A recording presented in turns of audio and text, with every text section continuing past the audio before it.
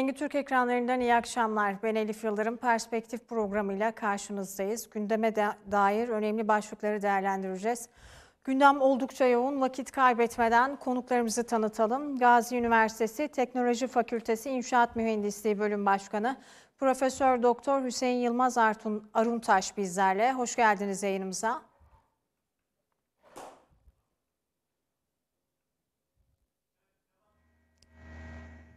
Evet, Ankara Üniversitesi Jeofizik Mühendisliği Bölümü Başkanı ve aynı zamanda Deprem Araştırma ve Uygulama Merkezi Müdürü Profesör Doktor Bülent Kaypak bizlerle. Hoş geldiniz Bülent Hocam sizler de. Hoş bulduk. İyi yayınlar diliyorum. Teşekkürler. Ve Milliyetçi Hareket Partisi Deprem Kurulu Başkanı Profesör Doktor Cengiz Şahin bizlerle. Hoş geldiniz. Hoş bulduk Elif Hanım. Ve hukukçu avukat Hasan Kumkale bizlerle. Hoş geldiniz. Hoş bulduk Elif Hanım. İyi yayınlar diliyorum. Sağ olun. Ve Türk Hukuk Enstitüsü Hatay Şube Başkanı Mehmet Bilgili bizlerle. Hoş geldiniz sizler de. Hoş bulduk. İyi yayınlar diliyorum. Ve ilerleyen dilimde avukat Mehmet Fatih Önsöz'de bizlerle olacak. Hemen başlayalım isterim. Bülent Hocam sizlerle başlayalım isterim. Artçı sarsıntılar devam ediyor. Artçı sarsıntıların sayısı 10.000'i aştı. Deprem bölgelerinde her 30 saniyede artık bir deprem meydana geliyor demek mümkün. Bu artçı sarsıntılar normal bir seyirde mi ilerliyor? Bu konuda neler söylersiniz? Şimdi şöyle, az önce aldığımız bilgiye göre yaklaşık artçı sayısı 11.000'i geçmiş. Ve ya da sizin de dediğiniz gibi geç 3 saniye değil ama AFAD'ın açıkladığı ortalama bilgi ve sayısı, deprem sayısı 3 dakikada bir deprem olduğu şeklinde. Bölge aktif, hala aktivitesi devam ediyor. Dolayısıyla yani burada zaman zaman şiddetli artçılar olabilecektir. Bunu geçmiş depremlerde de yaşadık, gördük. Van depreminde, Kocaeli depreminde. Dolayısıyla buradaki artçıların tabii enerji çok büyük olduğu için ve kırılan fay düzlemi çok büyük bir alanı kapsadığı için artçıların yayılma aralığı da, yani yayılma alanı da oldukça geniş. Dolayısıyla bu artçılar yani bizim tahminlerimize göre birkaç yıl daha sürecektir. Hatta yani artçı tanımlarında şu vardır. Yani 3 aydan 3 yıla kadar sürebilecek niteliktedir ki bizde yaşadığımız bu iki depremin artçıları da bu kadar süre olabileceğini tahmin etmekteyiz. Ama bunlar tabii bu yoğunlukta ve sıklıkta olmayacak. Zaman içerisinde giderek seyrelecek ve belki de artık 2-3 günde bir deprem olacak şeklinde meydana gelecek. Dolayısıyla bunların devam etmesini bekliyoruz. Peki şunu sormak istiyorum. Yoğunluk ve sıklık azalacak dediniz. Depremlerin Evet. büyüklüğü de mi azalacak buna göre? Evet, yani giderek büyüklükleri de azalacaktır. Bu zaten bizim grafiklerle izlediğimiz bir tekniktir bu. İlk günlerde yüksek artçılar olur. Onun da artçıları olacaktır muhakkak. Hani birinci seviye artçı, ikinci seviye artçı şeklinde. Bu giderek azalacaktır. Ama şöyle de olur tabii. Zaman zaman bunu da yaşadık, yaşıyoruz da. Özellikle 5-5,5'u geçen, hatta 6'yı da geçebilecek büyüklükte artçılarda meydana gelebilecektir bölgede. Ama bunun ne zaman olacağı konusunda kesin bir bilgimiz yok. Bu süreç içerisinde bunlar yaşanabilir. Dolayısıyla hani her şey oldu bitti gözüyle bakıp da diyelim ki aradan bir 5 ay geçmiştir. 5 ayın sonunda bir 5,8'lik bir artçı daha olabilir bölgede. Ya da ilerleyen zaman içerisinde bir 6,2 olabilir. Bunlar bilinen, yani bilinen derken daha doğrusu yaşadığımız, gözlemlediğimiz olaylar olmayabilir. Ama sonuçta büyük bir şokun ardından gelen artçı silsilesi yani çok küçük olmuyor maalesef. Dolayısıyla da hani biz bunlar beklentimiz içerisinde. Peki bu şiddetteki depremler artçı deprem olarak mı görülür? Yoksa Tabii bağımsız ki. deprem olarak mı sayılabilir? Çünkü çok fazla bir deprem meydana geliyor. Geçtiğimiz dakikalarda Kahramanmaraş'ta yine 4,3 büyüklüğünde bir deprem meydana gelmişti. Dün de İzmir Foça'da bir deprem meydana geldi. Bu depremler birbirini tetikleyen depremler midir yoksa bağımsız depremler mi? Şimdi şöyle, artçı deprem dediğimiz şey şudur. Zaman ve mekandan bağımsızlık sergilemiyorsa bir deprem, yani onu ne demek istiyoruz? Bir ana şoku takip eden bir zaman dilimi içerisinde oluşmuşsa ve aynı fay sistemi içerisinde oluşmuşsa, bu deprem o bölgede olmuşsa biz buna artçı diyoruz. Ama bakın Foça'daki deprem mekandan bağımsız. Yani fay sisteminin bulunduğu noktadan uzak bir noktada.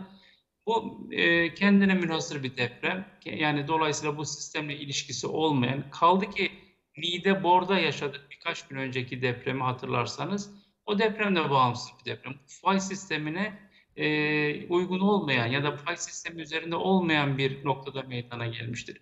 Ha, tetikleme davasına gelince tetikler mi tetiklemez mi konusu aynı fay sistemi üzerinde olursa bu depremler, bunlar zaten tetiklenmiş depremler, uyarılmış depremler şeklinde isimlendiriliyor. Ama tabii çok küçük bir ihtimal var. Bunu bilimsel olarak kanıtlamak da çok zor. Hani bu Foça'daki deprem veya Niğde'deki deprem veya Balıkesir'deki bir deprem acaba bu depremlerden tetiklenmiş midir? Ne kadar etkilenmiştir? Bunu inanın bilimsel olarak açıklamak oldukça zor. Dolayısıyla hani aynı o sistemin dışındaysa onlar biz kendine müstakil bir deprem olarak isimlendiriyoruz. Peki şunu da sormak istiyorum aslında. Türkiye bir deprem bölgesi. Her an her yerde depremle karşı karşıya kalabiliriz. Bu asrın felaketiyle diri fay hatlarında bir değişiklik meydana geldi mi?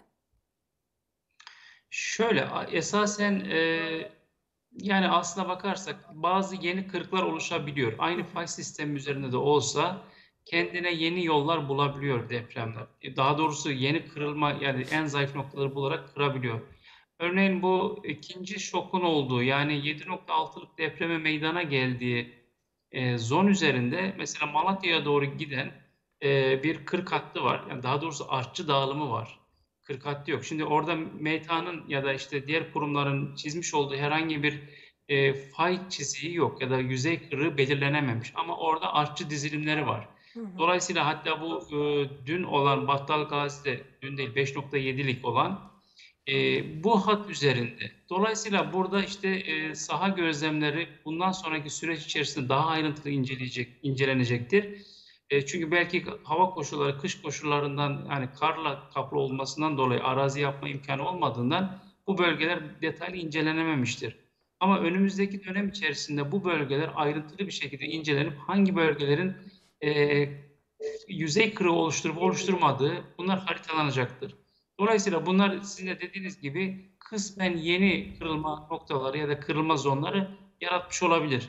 Bunlar dediğim gibi önümüzdeki aylar içerisinde ayrıntılı çalışmalarla çıkacaktır ortaya. Evet.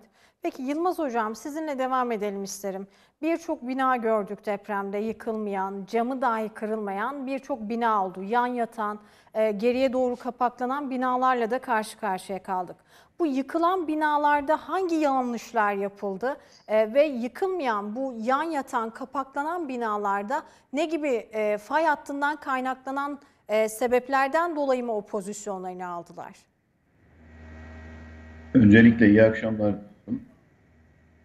Ee, ve deprem felaketinde vefat eden vatandaşlarımıza Allah'tan rahmet diliyorum. Yaralılara da acil şifalar diliyorum. Efendim dediğiniz gibi hiç hasar almadan binaların arkaya yatması, yana yatması durumları söz konusudur. Adapazarı ya da genel ismiyle söylersek Marmara depreminde de benzer bir durum meydana gelmiştir. Bunun meydana gelme sebebi zemin sıvılaşması dediğimiz olay. Bu konunun uzmanı arkadaşlarımızdan aldığımız bilgileri paylaşacağım. Nasıl ifade edebiliriz? Zeminin içerisinde kum, çakıl veya alüvyon malzeme varsa bunlar yeraltı su seviyesinin deprem sırasında yükselmesi dolayısıyla akışan yani sıvı gibi davranmakta. Dolayısıyla zemin sıvılaşması dediğimiz olay meydana gelmekte. Bu durumda da yapı herhangi bir hasar uğramadan yani üzerindeki pencere veya kapı doğramalarında bulunan camlar dahi kırılmadan, çatlamadan sağa sola öne veya arkaya yatabilmektedir. Yan taraftaki binaya mesela yaslanabilmektedir. Bunun örneği var. Ama bu tabii ki taşıyıcı sisteminin de sağlam olması gerekir. Taşıyıcı sistemi sağlam ki bu bina herhangi bir hasar görmemiş. Bir miktarda olsa hasar görmesi de beklenebilir. Bunu da belirtmekte yarar var. Ama işte az önce Sayın Hocam'ın bahsettiği alan bizim alanımız değil. Faylar.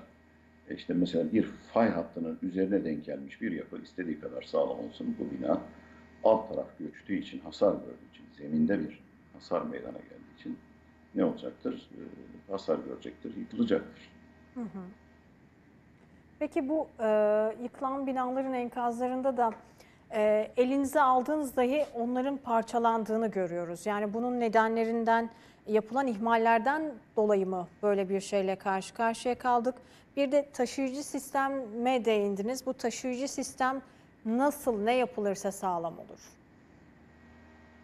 Evet, sondan başlayalım. Biz binaları artık iskelet sistem, yani karkas sistem ve yığma yapı olmak üzere iki ana taşıyıcı sistem olarak yapıyoruz.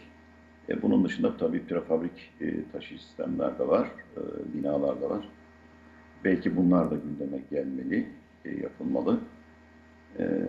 Şimdi sizin belirttiğiniz gibi bizim bu özellikle deprem bölgesinden aldığımız bilgiler ve gördüklerimiz bu binaların ağırlıklı olarak 1999 deprem öncesi yapıldığını gösteriyor. Yapılarda kullanılan betonun kalitesi iyi olmadığı zaman az önce sizin de ifade ettiğiniz gibi elinizde ufalanacak şekilde bir beton ile karşı karşıya kalabilirsiniz. Ne demek bu? Öncelikli olarak betonun içerisinde kullanılan çimento miktarı yetersiz olabilir. Yani bu kesinlikle kabul edilemez. Biz bir başka hata olarak agregayı söyleyebiliriz. Agrega dediğimiz kum çakıl. İri agrega çakıl, ince agrega kum oluyor. Bu malzemenin içerisinde de eğer organik madde var ise çimentoyla ya da çimento hamuruyla betonun içerisindeki donatının aderansı yani kenetlenmesi dediğimiz olay istediğimiz düzeyde gerçekleşemiyor ve kendisinden beklenen performansı gösteremiyor. Dolayısıyla kullanmış olduğumuz malzeme burada çok önemli. Agregamız eğer dediğimiz gibi içerisinde çok fazla miktarda mesela çok ince malzeme varsa silt gibi bunun mesela uzaklaştırılması gerekir. Ve agreganın granulometri dediğimiz tane dağılımının çok iyi ayarlanmış olması gerekir. O bölgede deniz olmadığı için yani deniz kumu kullanılmamıştır ama başka bölgelerde İstanbul örneği var önümüzde. Deniz kumu kullanıldığını biliyoruz bu yapılarda ve deniz kumu özellikle betonarmede ki içerisinde donatı var. Çeliğe, betonarme demirine herkesin anlayacağı şekilde söylersek ne yapmaktadır? Zarar vermektedir. O yüzden kesinlikle betonarme içerisinde deniz kumu kullanılmasını öngörmüyoruz. Bu nedenle belki ileride sorunuz da gelecek ama İstanbul'daki ve özellikle deniz kenarındaki yapıların, eski yapıların, 99 öncesi yapılmış olan yapıların bir an önce yıkılması ve kentsel dönüşüm çerçevesinde depreme dayanıklı binaların yapılmasında yarar görüyor. Peki şu sistem de çok konuşuluyor. Japonya'da çok kullanılan bir sistem var. Sismik izolatör sistemi. Bu mevcut binalara tekrar yani mevcut binalara takılma ihtimali var mıdır? Yıkımı nasıl önlüyor bu sistem? Evet.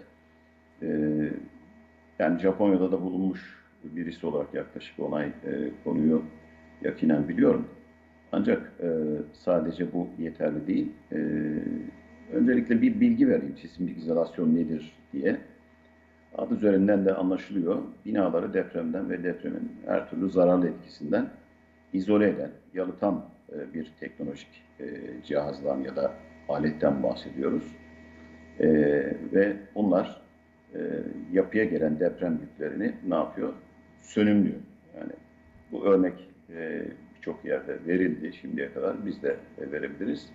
Hepimiz araç kullanıyoruz ya da arabaya biniyoruz, otomobillere biniyoruz. Bir çukura veya işte yüksek bir yere denk geldiğimizde arabamızın bu çukurun içerisine düşmesi durumunda şiddetini ya da oradaki bizi rahatsız edecek durumu az hissetmemizi sağlıyor amortisörler. Buradaki durum da buna benziyor. Sismik izolatör de bu görevi yapıyor. Yani üzerine gelen, yapıya gelen deprem yüklerini bir miktar sönümlüyor ve binanın daha az salınım yapmasını sağlıyor. Sadece bunu yapmakla kalmıyor. Binanın salınım süresini de kısaltıyor. Böyle bir avantajı var. Ama tabii ki bu söylediğiniz tamamen sağlam yapılar için olması gereken bir şey. Yani binamızın kendisi çürük, anlaşılsın diye bu ifadeyi kullanacağım, ya da kötü ve biz bu binayı sismik izolatör kullanalım ya da sismik izolatörle donatalım. Mevcut binamızda böyle bir şey düşünülemez. Sismik izolatör kullanılan özellikle şehir hastane örnekleri var. Havalimanlarındaki terminal binaları var, biliyorsunuz. Sizler de kullandınız bu örnekleri. Bu yapılar deprem sırasında ve deprem sonrasında mutlaka kullanılan yapılar. Yani bina önem katsayısı yüksek olan yapılar. Dolayısıyla ameliyatlar var belki, işte hassas olan hastalar var. Onların çok az hissetmesini sağlayabiliyoruz böylece. Örnek olarak bir şöyle şey söylenebilir. Bu asrın felaketi denilen depremde dahi bu şehir hastaneleri, ki oraya yakın hastaneler var malum, dışarıdaki yıkımı hissetmeden, yani biz çok hafif hissettik bu depremi, yani bu kadar yıkım nasıl oldu diyebilirler. Eğer binada sismik izolatör olduğunu bilmiyorlarsa, sismik izolatörün böyle bir avantajı var. Yani iki tip sismik izolatör olduğunu söyleyebiliriz. Kauçuk Evet. esaslı olanlar var. Eğri yüzeyli, sürtünmeli esaslı olanlar var. Bu sayede ne yapıyoruz? Binayı korumuş oluyoruz. Nereye uyguluyoruz diye bir soru gelebilir. Temelin hemen üstünde yer alan kolonlara uyguluyoruz. Ve bu sayede yapıyı korumuş oluyoruz. Peki mevcut bir yapıya bu yapılabilir mi? Herhalde böyle bir soru da vardı. Yoksa ben mi yanlış anladım? Evet. Evet, Muhtemel o zaman da şöyle yapmamız gerekiyor. Mevcut binada böyle bir izolatör eklemesi yapılabilir. Ama tabii binanın depreme güvenli olduğunu öncelikle bilmemiz lazım. Bu durumda bina kullanılır haldeyken sırayla kolonlar askıya alınmak suretiyle oradaki yük, kolonlar kesilir ve kolonların altına bu sismik izolatör yerleştirilerek yapı sismik izolatörle donatılabilir. Peki. Bülent Hocam, bir reklama 3 dakikam kaldı ama şunu da sormak istiyorum. Çok merak edilen, sosyal medyada da sık sık karşımıza çıkan bir konu aslında. Marmara depremi bekleniyor mu? Yani Marmara depremi tek bir fay hattının kırılmasıyla mı alakalı? Tek bir fay hattı kırılırsa büyük bir ölçekte bir deprem mi meydana gelir?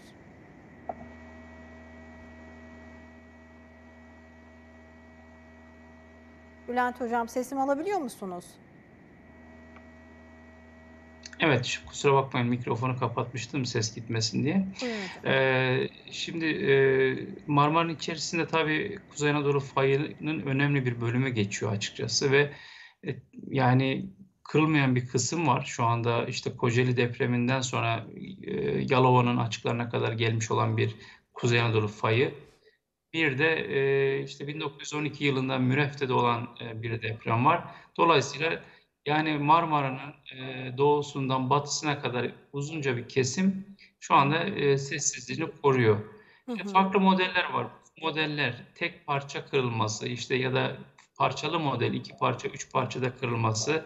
Şimdi en tehlikelisi olan tabii ki tek parça kırılması. Çünkü fay uzunluğu olarak oldukça hani uzun bir yol kat edecek diyelim. Bu da büyük bir enerji açığa çıkaracaktır. Hani buradan hesaplanan modeller 7.4 gibi falan bir büyüklük verisi çıkartıyor ortaya. Bu 7.4 da olsa, 7 de olsa, yani bunlar yıkıcı depremlerdir. Ama burada önemli olan tabii ki hani bu depremin olup olmayacağı konusunda biraz hani insanlar, halk tedirgin. Şimdi 99 depremi olduktan sonra çeşitli bilimsel çalışmalar yapıldı. 30 yıl içerisinde bu depremin olma olasılığı %65 olarak verilmişti o dönem. Yani 99'dan sonra yapılan bir çalışmayla. Bu son zamanlarda yapılan birkaç çalışmada %45 civarında olduğu çıktı ortaya. Yani olasılık düştü ama yine de yüksek bir olasılık bu. Yani Evet. %5, %10 olasılık bile olsa depremin olmasıyla ilişkili yani etki alanı Kahramanmaraş depremlerinden belki daha fazla olacaktır.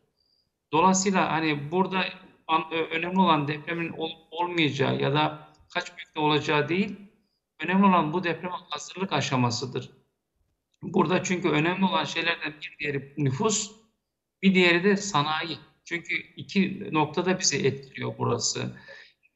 İstanbul zaten başlı başına büyük bir metropol. Yani 16 milyona yakın nüfus, çevre ilçeleri ya da işte çevresel nüfusla birlikte 20 milyona yaklaşabilir burası. Tüm Marmara'yı aldığınızda nüfus daha da fazlalaşacaktır. Ama burada önemli olan dediğim gibi nüfus popülasyonunun en yoğun olduğu İstanbul ve buna eşlik eden sanayi kısmı.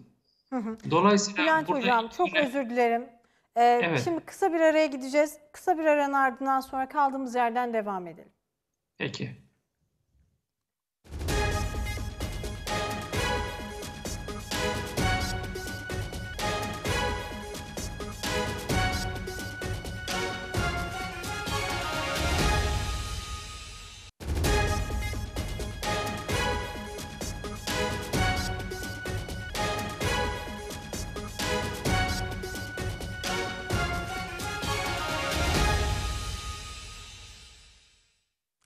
Evet, kısa bir aranın ardından sonra kaldığımız yerden devam ediyoruz. Bülent Hocam, sizinle kalmıştık. Nüfus ve sanayinin önemli olduğunu söylemiştiniz İstanbul'da. Sanayi kısmındaydınız. Buyurun, sizi dinliyoruz. Tabii yani gerçekten yani ekonomik olarak büyük katkı üreten bir bölgemiz aslında. Yani sadece İstanbul özelinde değil yani orada yani Bursa var, Tekirdağ var. O bölgeler tabii bizim yani sanayi olarak önemli bölgelerimizden. İzmit tabii Kocaeli kısmı şimdi Kocaeli de buradan etkilenecektir elbette ki. Çünkü orası tamam bir deprem geçirdi ama sonuçta Marmara'da olan bir deprem yani Edirne'den belki Eskişehir'e kadar büyük bir alanı etkileyebilecektir. Hı hı. Dolayısıyla bu konuda alınacak önlemler çok önemli bu aşamada. Yani tabii gündemde görüyoruz, izliyoruz. İstanbul özelinde bir takım çalışmalar yapılıyor aslında. Hani bilimsel kurullar oluşturuldu işte bir takım ama tabii burada İstanbul sadece yani yerel yönetimler değil, merkezi yönetimlerle ortak akıl çerçevesinde bu işlerin gerçekleştirilmesinde fayda var. Çünkü yani bu belki bu ortak akılla biz bir şekilde aşacağız bu İstanbul depremini. Çünkü burada taşınması gereken ya da yıkılması gereken ya da kentsel dönüşüme tabi tutulması gereken birçok konut var.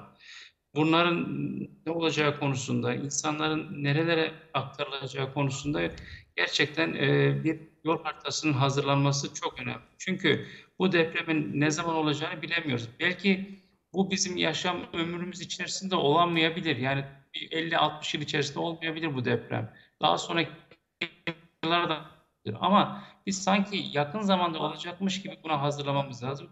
Yıllar geçtikçe bakın İstanbul'un nüfusu 2000'li yılların başında sanıyorum 8 milyon 9 milyon civarında. Yani neredeyse ikiye katlamış bir nüfus var. Yani bu nüfus belki hani zaman içerisinde nasıl yoğunlaştığını anlayamıyoruz ama bir deprem açısından baktığımızda ciddi bir problem oluşturuyor.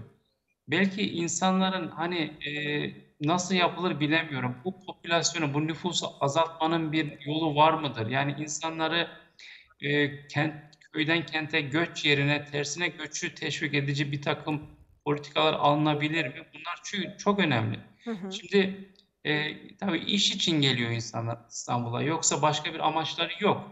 Bunu ortadan kaldırabilecek önlemler alınması gerekiyor. Yani İstanbul'u biraz cazibe merkezi olmaktan çıkartmak gerekiyor. Evet. Aksi durumda yani nüfus yoğunluğu giderek artan bir. Çünkü bunun e, trendine baktığımızda nüfus hızlı bir şekilde artıyor. Hı Bu hı. sadece burası için geçerli değil. Tabii Bursa da aynı durumda. İşte Balıkesir de benzer durumda. Nüfus artışları sürekli bu Marmara etrafında. Bunu bir nevi aslında azaltmakta fayda var. Hı hı. Evet, aslında afet yönetiminin önemi bir kez daha aslında bu depremden sonra, asrın felaketinden sonra bir kez daha ön plana çıkıyor. Bu noktada neler yapılabilir? Yani bu afet yönetimi tabii bu aslında tabii önceden belki çok fazla dikkate alınmayan bir konuydu ama afet yönetimi dediğimiz artık günümüzde birçok afetin artık ne kadar önemli ve buna alınacak önlemlerin, ön çalışmaların şeyini bize nasıl diyeyim, önemini çok plana getirdi, ön plana getirdi. Örneğin bir sel, yangın mesela, bunları hep yaşadık biliyorsunuz. Depremler bunun en yaygın ve acı olanı. Çünkü hani diyelim ki sel bir lokal bir noktada oluyor, yangın lokal bir noktada oluyor ama deprem dediğiniz şey geniş bir alanı etkiliyor ve anlık bir olay. Yani 45-50 saniye içerisinde, belki birkaç dakika içerisinde birçok alanı bir anda etkiliyor. Ve gerçekten sonrasını tanzim etmek çok zor. O yüzden deprem için alınacak önlemin ayrı bir kenarda tutulması gerekiyor, afet yönetimi olarak. Çünkü bu gerçekten ciddi bir problem. Hani dediğim gibi lokal olarak yangına müdahale etme şansınız olabilir. Çünkü her yer ayakta. Şimdi İstanbul'u düşünün. İstanbul'da bir deprem olması durumunda ulaşım yollarınız olamayacak belki de. Ulaşamayacaksınız birçok enkaza. Havadan müdahale etmek zorunda kalacaksınız. Bu da ne kadar, ne derece etkili olur o da bilinmiyor. Şimdi İstanbul'un şöyle bir avantajı var. Deniz yolunun kullanılması çok önemli burada. Çünkü deniz yolu içinde bu çoğu ilimizde yok. Mesela Kahramanmaraş'ta. Hatta bakarsanız İskenderun'a bir yüzer hastane yanaştırılmıştı biliyorsunuz. Bu ne kadar önemli, ne kadar, ya da işte yardım malzemelerinin deniz yoluyla taşınması çok önemli bir şey. Evet. İstanbul için de benzer bir şey olması gerekiyor. Çünkü karayoluyla ulaşım çoğu yerde kapanması muhtemel. Deniz yolunu kullanarak bu yardımların ulaştırılması gerekiyor. O yüzden İstanbul'u bekleyen, yani tehlikenin şimdiden alınacak, bu afet yönetimiyle alınacak adımların çok sıkı atılması gerekiyor ve katı bir şekilde olması gerekiyor. Evet. Peki Yılmaz Hocam değindi. Zemin sıvılaşmasını biraz daha açalım isterim. Zemin sıvılaşması nedir? Bu noktalara binalar yapılır mı? Bu kısmı da Yılmaz Hocam'dan almak isterim ama zemin sıvılaşmasının olduğu noktaları nasıl anlamak mümkün? Ya, şöyle ki zemin sıvılaşması aslında zeminin sıvı gibi davranması olay. Ama nasıl? Şimdi örneğin sahilde yürürsünüz kumsalda. Kumsalda yere bastıkça su çıkar değil mi? Mesela ama dışarıda yüzeyden hiçbir kuvvet yokken onu düz, sanki sert bir zemin olarak görürsünüz. Şimdi sıvılaşma dediğimiz şey dinamik yükler altında. Yani bir sismik dalga geldiği zaman bunun titreşimi sonucu sıvının hafif olduğu için suyun üst kısımlara doğru çıkması, ağır birimlerin altına doğru çökmesi şeklinde, hatta bunun üstünde binalar varsa binaların da sanki bir bataklığa saplanıyor gibi yerin içerisine gömülmesiyle oluştu. Yani zemin taşıma gücü en duraysız, en zayıf demektir sıvılaşma. Ama bu sıvılaşma durup dururken olmaz. Sıvılaşmanın olabilmesi için mutlaka içerisinden bir dinamik yük, yani sismik dalganın geçmesi gerekiyor. Bu titreşimle birlikte dediğim gibi bina yan da yatabilir. Binanın üst yapısı sağlam olsa bile zemin koşullarının kötü olması nedeniyle yan yatabilir, tamam içine gömülebilir. Dolayısıyla burada Hüseyin Hocam belki bu konuda, yani bina ve zemin etkileşimi konusunda daha ayrıntılı bilgi verecektir. Çünkü siz binanızı ve zemininizi birbirine uyumlu şekilde yapmanızda fayda olacaktır bu tür zeminlerde. Evet.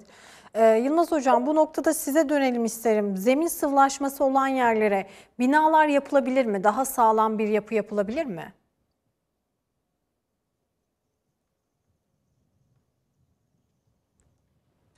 Yılmaz Hocam, sesimi alabiliyor musunuz?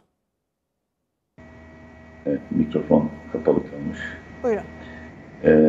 Elif Hanım, mümkünse öncelikle buraya bina yapmayalım. Öyle bir zemine bina yapmayı düşünmek dahi doğru değil. Ama efendim, burası çok önemli bir arsa. Şehrin merkezinde. İlla da burayı kullanmamız gerekiyor gibi durumlar söz konusu. Özel durumlar için söylüyorum bunu. Bu da özel bir mühendislik gerekiyor. Ne yapmamız lazım? Zemini güçlendirmemiz lazım öncelikle. Zemin güçlendirme teknikleri var. Jet growth yöntemiyle böyle bir şey yapılabilir. Bir özel harç uygulaması. Veya siz ne yaparsınız? Derin temel uygulaması yaparsınız. Dediğim gibi özel bir durum olması söz konusuysa diyoruz burası için. Mümkünse burada yapmamak lazım. Ne yaparsınız? Derin temel dediğimizdir. Kazık temeller kullanabiliriz. 20 metre, 30 metre derine ineriz. Bu durumda burada bir yapı inşa etme durumu söz konusu olabilir. Ama mümkünse dediğim gibi bu çakıllı, kumlu alüvyon zeminlerde yapmamakta yarar var. Bu tip zeminleri başka amaçlar için kullanmak daha doğrudur. Evet. Yani kentlerimizde, şehirlerimizde yeşil alana da ihtiyaç var. Eğer böyle bir yer varsa bu amaçla değerlendirilebilir ya da başka amaçlarla. Önemli yapıların olmadığı, basit yapıların olduğu, bu tabii bizim alanımız değil. Yani şehir, bölge planlama uzmanlarının ya da hocalarının konuşması daha doğru. Ben uzmanlık alanının dışına çıkan konularda konuşmamayı tercih ederim. Evet. Peki beton kalitesi nasıl olmalı? Binalarda, yapılacak olan binalarda. Evet, çok güzel soru. Biz 99 depreminden sonra C20 betonu kullanıyoruz. C20 beton dediğimiz nedir dersek, santimetre kare olarak baktığımızda 200 kilogram kuvvet bölü santimetre kare. Yani bir insanın tırnağı kadar bir alana gelen yük. Peki megapascal cinsinden söylersen 20 megapascal ya da 20 Newton bölü metrekare. Şimdi ne yapıyoruz? 2018 yılında malum Türkiye bina deprem yönetmeyi değişti ve C25'e çıktı bu beton kalitesi. Tabii bu minimum bir değerdir. Siz isterseniz C30, C35 daha kaliteli beton kullanabilirsiniz ki kullanmamız da gerekiyor. Her zaman sağlam tarafta, güvenli tarafta ya da emniyetli tarafta kalmakta fayda var. Peki kaliteli beton nasıl olacak? Bugün de bir haber vardı. Hazır beton santralından gelen bir betonda dahi kötü bir beton elde edilebilir şeklinde. Yani bunu düşünmek dahi istemiyorum. Böyle saçma bir şey olamaz ama oluyor. Evet. Yani binanın kolonunu kesmek gibi bir şey. Belki böyle bir sorunuz da gelecek. Ben şimdiden söylemiş olayım. Yani bir insan ayağını kesebilir mi? Yani böyle bir saçma sapan bir şey olabilir mi? Evet. Betonun içerisine mesela 99 depreminden sonra getirilen çok önemli yeniliklerden bir tanesidir. Hazır beton kullanımı zorunlu. Başka işte yapı denetim zorunlu. İşte düz demir kullanımı yasaklandı. Malzeme bilgisi olarak söyleyelim. S220 çeliği dediğimiz yani akma dayanımı 220 megapascal olan demir kullanmıyoruz artık. Çünkü bunun yüzeyi düz olduğu için çimento hamuruyla beton içerisinde iyi bir kenetlenme, iyi bir aderans olmuyor. Sıyrılıp geliyoruz. Biz bunu nerede gördük? 2001 Afyon Sultandağı depreminde gördük. Gittik sahada yaptığımız gözlemde. Bu tip yapılarda yani Maraş depreminde de benzer durumlar var. Sağ gözlemleri bunu gösteriyor. Sıyrılıp gelebiliyor. Tabii sadece onun da etkisidir diyemeyiz. Agreganın da etkisi var. İçerisinde organik madde olduğu zaman da böyle bir durumla karşılaşıyor. Biraz önce de ifade etmiştik.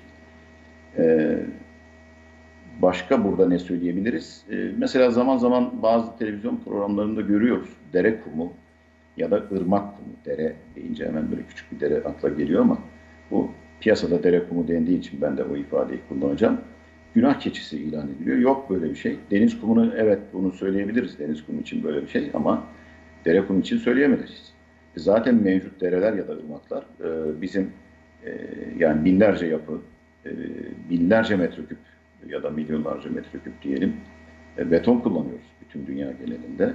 Bu sahada çalışan binlerce bilim insanı var. Yani dere kumunu biz kötü diyemeyiz çünkü daha önceden kullandığımız agrega buydu. Evet. Ama kullanmamamız gereken deniz kumudur. Dere kumunun içerisinde eğer organik madde varsa bunu yıkamamız gerekir. Veyahut da içerisinde zararlı olduğunu düşündüğümüz kil gibi malzeme varsa bunu yıkamamız gerekir. O şekilde kullanmamız gerekir. Nitekim böyle yapılır. Böyle kullanılır. Evet. Ama biz şu anda ne yapıyoruz? Büyük şehirlerde beton santrallarında kırma taş agrega kullanıyoruz. Bu da dağlardaki ocaklardan bildiğiniz gibi sizler de bazen haber yapıyorsunuz. Bazen işte civar köylerde bunlar rahatsız oluyorlar. Patlamalar dolayısıyla yapay depremler de meydana geliyor. Buna da bir yapay deprem diyebiliriz. Hocamın alanına girmek istemiyorum. Ve buradan elde etmiş olduğumuz malzemeyi kompresörlerde yani kırıcılarda kırıyoruz. Agregayı sınıflandırıyoruz. Ondan sonra hazır beton tesislerine gönderiyoruz. Girdisi kum, çakıl, çimento, kimyasal katkılar, mineral katkılar çıktısı bir tane. Nedir? Hazır beton ya da taze beton. Aslında hazır beton diyoruz ama taze beton fabrikası demek daha doğru. Bu ürünün içerisine fazla su katacak olursak, yani biz ona su çimento oranı yükselmesi deriz teknik terim olarak. Su çimento oranı yükseldikçe betonun dayanımı düşer, azaldıkça dayanımı artar. Yani ters bir bağıntı vardır arada. Bunu kullandırmamamız lazım kesinlikle. Sahadaki şantiyede çalışan mühendislerimiz, şantiye şeflerimiz de buna kesinlikle izin vermemesi lazım. Yani sahada görevli olan bir mühendis de beton dökümü sırasında olay yerini, yani beton dökülen mekanı terk etmemesi lazım. Çünkü çalışan personel bazen işin kolayına kaçıp hani betonu kolay dökelim diye su katma durumu gibi bir yanlışa düşebilir. Yani düşer demiyorum, düşebilir. Böyle bir şeyi kesinlikle düşünmek dahi istemeyiz. Bu da tabii betonun dayanımının düşmesine sebep olur. Siz projede C25 beton, C30 beton kullandık diyorsunuz ama elde ettiğimiz sonuçlar bunu tam karşılamayabilir. Beton şantiyeye geldiğinde biz numune alıyoruz. 7 gün, 28 gün yaşlarında kuruyoruz. Az önce mesela C25 dedik ya da C30. Bu 28 günlük betonun dayanımıdır. Onu da ifade edeyim. Arada unuttuk onu söylemeyi. 28 gün sonunda yani yaklaşık bir ay sonunda elde etmiş olduğumuz beton dayanımı esastır her zaman için. İnşaat mühendisliğinde bunu da ifade etmiş olalım. Peki. Çok teşekkür ediyorum değerli katkılarınız için. Çok sağ olun. Yılmaz Hocam çok teşekkür ederim. Bülent Hocam sizlere de çok teşekkür ediyorum değerli katkılarınız için, vaktinizi ayırdığınız için bizlere. Teşekkür ederim. İyi akşamlar. İyi akşamlar. Çok sağ olun. İyi yayınlar diliyoruz. Teşekkürler, sağ olun. İyi yayınlar. Evet. Evet, Cengiz Hocam sizinle devam edelim isteriz. Milliyetçi Hareket Partisi sahadaydı. Depremin olduğu ilk andan itibaren hem yardımlar konusunda, tırlar dolusu yardımlar hem de arama kurtarma çalışmalarında da çok aktif bir şekilde rol aldı. Ve deprem kurulu kuruldu.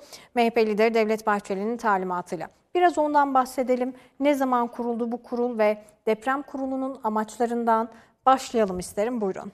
Peki, çok teşekkür ediyorum.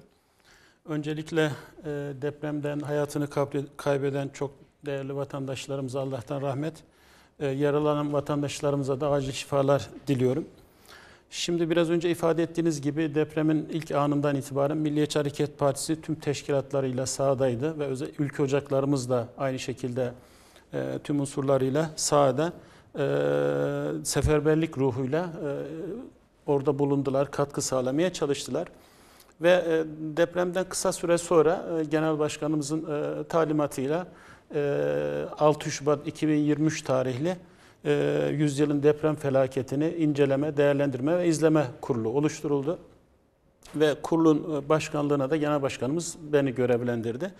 Ve bir gün sonra da kurulumuzda milletvekilleri ve Merkez Yönetim Kurulu üyelerinden ve akademisyenlerden oluşan 13 kişilik bir kurul ortaya çıktı.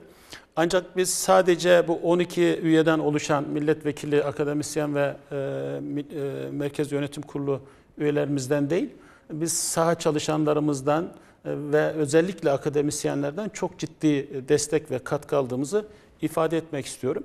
Şimdi bu deprem kurulu olarak kısaca sizin ifade ettiğiniz kurul, onun kuruluş amacı şu, biliyorsunuz depremden hemen sonra devletimizin bütün kurumları, yetkili organları deprem bölgesinde olağanüstü çalışmalar yürüttü ve yürütmeye de devam ediyor.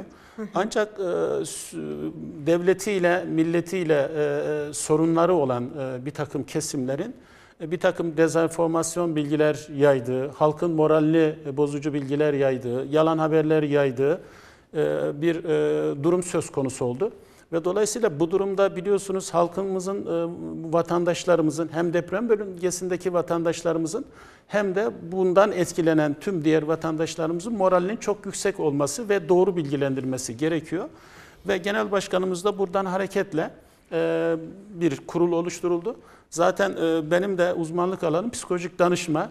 Yani dolayısıyla kurul başkanının mesleği de dikkate alındığında yani kurulun öncelikle toplum ruh sağlığı, toplum moralini yüksek tutma noktasında olduğunu değerlendirmek istiyorum. Bildiğiniz gibi depremden hemen sonra biliyorsunuz insanlarımız doğal olarak psikolojik travmalar yaşayabiliyor. Evet. Yaşaması da bir doğal bir sonuç. Zaten yaşamaması doğal bir şey değil. Ve ondan etkilenen, televizyonda izleyen ya da 2 milyona yakın insanımız biliyorsunuz deprem bölgesinde göç etti ve toplumumuzun tamamında bundan bir şekilde etkilendi.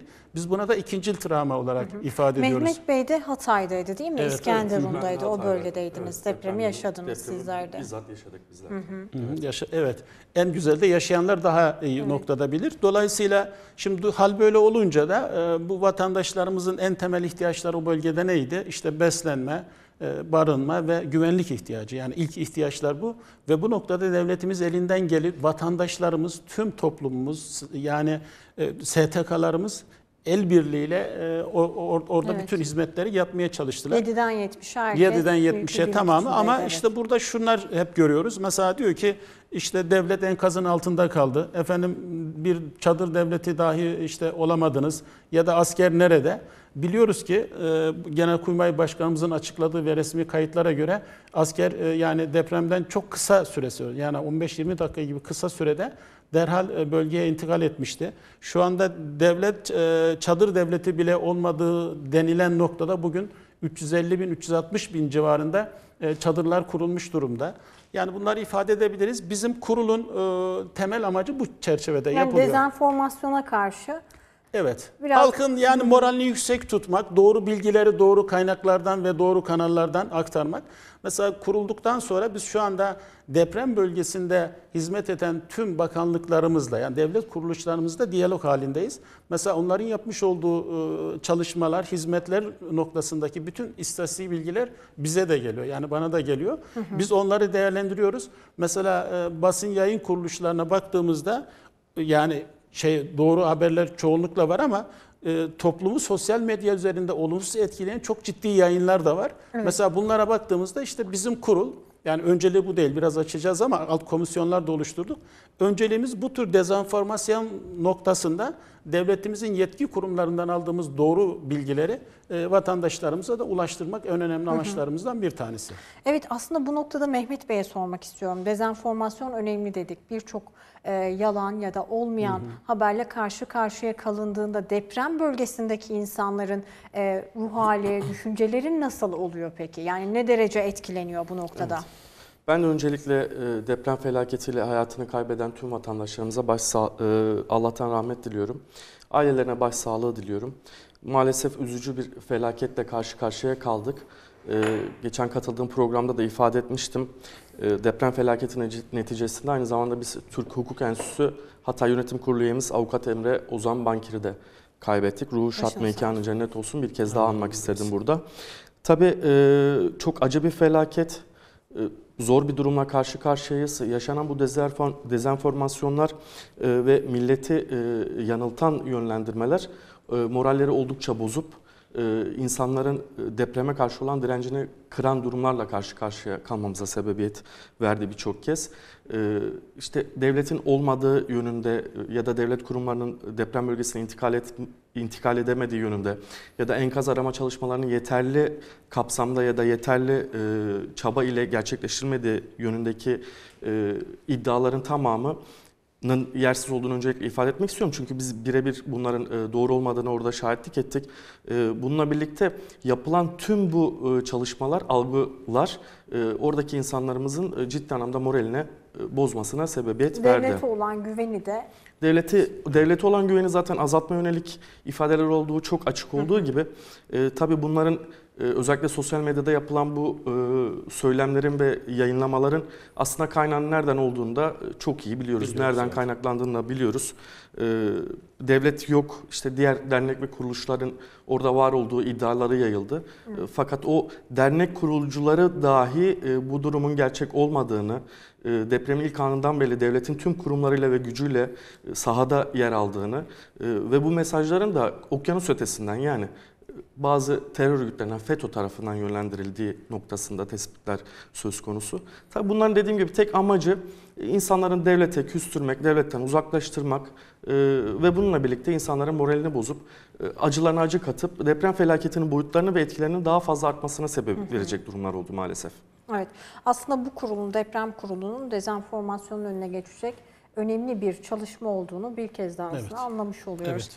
Bu noktada hemen İstanbul stüdyomuzda avukat Mehmet Fatih Önsöz bizlere katıldı. Hoş geldiniz yayınımıza. Hoş bulduk, iyi yayınlar diliyorum. Çok sağ olun. Evet, deprem kurulundan devam edelim isterim. Şimdiye kadar kaç toplantı gerçekleştirildi ve alınan kararlar nelerdir? Şimdi kısaca şöyle, deprem inceleme, değerlendirme, izleme kurulumuz oluştuktan sonra biz ilk 2 toplantımızı çevrim içi yapmak durumunda kaldık. Çünkü kurul üyelerimizin birçoğu sahadaydı. Dolayısıyla teknolojik imkanları kullanarak online bir şekilde yaptık. Ve daha sonra geçen hafta genel merkezimizde kurul üyelerimizi topladık ve yüz yüze tüm kurul üyelerimizle bir toplantı gerçekleştirdik. Ve burada biz 6 tane temel komisyon kurulmasına karar verdik. İşte bunlardan eğitim, psikoloji, sosyoloji alanıyla ilgili bir sosyal bilimler komisyonu, işte iktisat, iş, istihdam, tarım ve hayvancılıkla ilgili olan bir ekonomi komisyonu oluşturduk. Sonra çevre, bölge ve şehir planlaması, imar planı, yapı denetimi, inşaat, mühendislik konularını ve kırsal alan planlaması gibi faaliyetler içerisine alan çevre ve şehircilik komisyonu oluşturduk. Tabii sağlık konularını ele alan sağlık komisyonu, hukuki konularla ilgili hukuk komisyonu ve son olarak da kriz ve afet yönetimi komisyonu oluşturduk. Ve komisyonumuzda kurul üyelerimizden birkaç arkadaşımız orada üye olarak bulunuyorlar, sekreterya olarak bulunuyorlar. Ve onlar da biraz önce ifade ettiğim gibi hem sahadan hem de akademisyen arkadaşlarımızdan ciddi anlamda destek alıyorlar. İşte orada komisyonlar kendi işlerinde yapmış olduğu toplantılara, ki ben de o komisyonların toplantılarına ayrıca başkana katılıyorum. Hazırlanan şu andaki ön raporlar bize geliyor ve biz ön raporları topluyoruz. Komisyona tekrar bir araya geliyoruz ve genel başkanımıza da rapor olarak sunuyoruz. Ancak burada şu da var, özellikle bu dezenformasyonla ilgili ve algı oluşturmaya yönelik çalışmalarla ilgili biz direkt açıklama yapıyoruz. Yani şöyle, o komisyon kendisiyle ilgili verilen yalan haber, dezenformasyon, devletimizi, milletimizin arasını açmaya yönelik bir takım yalan haberlerle ilgili kurul doğru ve gerçek bilgileri elde ediyor. Onunla ilgili gerekli değerlendirmeleri yapıyor. O bana geliyor. Ben onunla ilgili düzenleme yaptıktan sonra basın açıklamaları yapıyoruz. İşte hem yazılı basında hem de görsel basında bu açıklamalarımız çıkıyor. Ama süreç içerisinde tabii ki genel başkanımızın talimatlarıyla bu kurulun işlevi ve fonksiyonu da daha farklı bir şekilde değerlendirilebilecek. Peki bundan sonraki yol haritası ne olacak? 6 komisyondan oluşturuldu. Ön raporlar hazırlanıyor. Sonraki süreç nasıl ilerleyecek? İşte biraz önce ifade ettiğim gibi ihtiyaca istinaden, yani o komisyonlardan daha farklı komisyonlar oluşabilir ama biz şöyle düşünelim. Yani kısa vadeli de orta vadeli ve uzun vadeli. Yani bu komisyon sadece bu yani birkaç aylığına kurulmuş bir komisyon değil. Evet. Yani genel başkanımızın ifadesiyle Türkiye bir deprem bölgesidir. Dolayısıyla bu komisyonumuz uzun vadeli ve bir komisyon olarak değerlendirdi. Şu anda bir yaşanmış bir felaket var. Yani 100 yılın çağın bir felaketi var. Sayın Başkanım da oradan geliyor. Deprem bölgesinde, Hatay'da bunu en yoğun bir şekilde yaşandı. Şu anda bir şok ortamı var. Yani insanlar temel ihtiyacını karşılamaya yönelik çok ciddi bir arayış içerisinde olduğu bir dönemde devlet elini uzatmış, millet elini uzatmış ve sorunu çözmeye çalışıyor. Biz de bu süreçte katkı sağlamaya çalışıyoruz. Evet. Yani tabii ki bu süreç birkaç ay, bazı şeyler yerine oturduktan sonra ve insanlarımızın başka ihtiyaçları ortaya çıktıktan sonra biz ona yönelik yine çözüm önerileri üreteceğiz. Kapsam genişleyecek aslında. Tabii. Genişleyerek devam edecek. Şu anda birçok sorun var. Yani hukuki olarak şu nasıl olacak, bu nasıl olacak, şunu nasıl yapmalıyız? Bizim hukuk komisyonu mesela o tür sorulara yönelik hemen kısa yasal cevaplar hazırlıyor ve bize gönderiyor. Biz de o konuda mesela bilgilendirme çalışmaları yapıyoruz, sunuyoruz. Sadece bu değil. Mesela psikososyal destek konusunda. Mesela çok önemli aslında. Çok önemli bir konu. Mesela bu konuyla ilgili benim başında bulduğum bir komisyon var. Şu anda elimizde çok ciddi raporlar oluşturdu. Yani genellikle biz depremde enkaz altında kalan, çıkan ya da etkilenen o bölgedeki insanlarımıza yönelik çeşitli siz programlar yapıyorsunuz. Ama biz bebeklikten aldık dönem dönem. Yani bebeklik, çocukluk, ergenlik, genç yetişkinlik, ileri yetişkinlik, yaşlılar, engelliler, tüm bunların yaşamış olduğu travmatik durumlarla ilgili elimizde şu anda raporlarımız var. Yani ve bunlara yönelik de dediğim gibi açıklamaları da yapıyoruz, yapacağız. Bir de az önce ifade ettiğim gibi devlet devletimizin tüm kurumlarıyla şu anda iletişim halindeyiz. Yani biz kendi hazırladığımız raporlamaları onlara sunuyoruz. Onlar da kendi raporlamalarını da bize sunuyorlar. Yani şu anda devletimizin yetkili kurumlarıyla da çok uyumlu işbirliği içerisinde çalışmalarımıza kısa süre önce kurulmuş olsa da başlattık ve devam ediyoruz. Yani AFAD, Kızılay ve STK'larla... Yani evet, AFAD, Kızılay, STK, bakanlıklar, mesela Milli Eğitim Bakanlığı'ndan, Sağlık Bakanlığı'ndan, Aile ve Sosyal Politikalar Bakanlığı'ndan, AFAD'dan, yani İçişleri Bakanlığı'na bağlı AFAD. Yani devletimizin deprem bölgesinde var olan tüm kurumlarıyla şu anda, yani ben kişisel anlamda söylüyorum, bir iletişim kurduk. Ve bu genellikle de işte AFAD Başkan Yardımcısı düzeyinde, mesela başkan da olabilir ama yoğun çalışma var. Ya da bir bakanlığın bakan yardımcısı düzeyinde şu anda biz iletişim halindeyiz. Yani kendi yapmış olduğu çalışmalarda bilgilerini doğru yapılan, ya daha doğrusu yapılan çalışmaların doğrusuyla ilgili biz bilgi alıyoruz.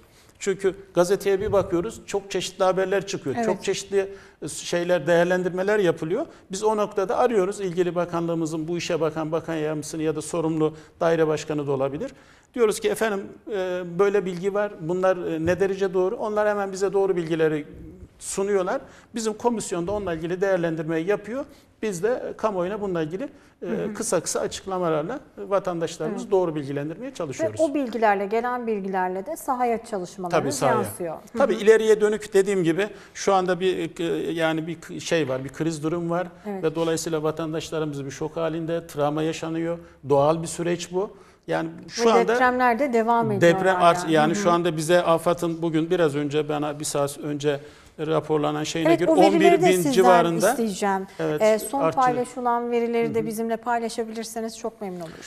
Peki yani şöyle şu anda bizde AFAD'dan ve diğer kurumlarımızdan bugün akşam saatlerinde gelen bilgileri de sizinle paylaşmak istiyorum. Mesela yaklaşık işte 15 milyon aşan vatandaşımızın bu depremde etkilendiği ve yaklaşık 125 bin kilometre kare alanda bu depremin hissedildiği bilgisi.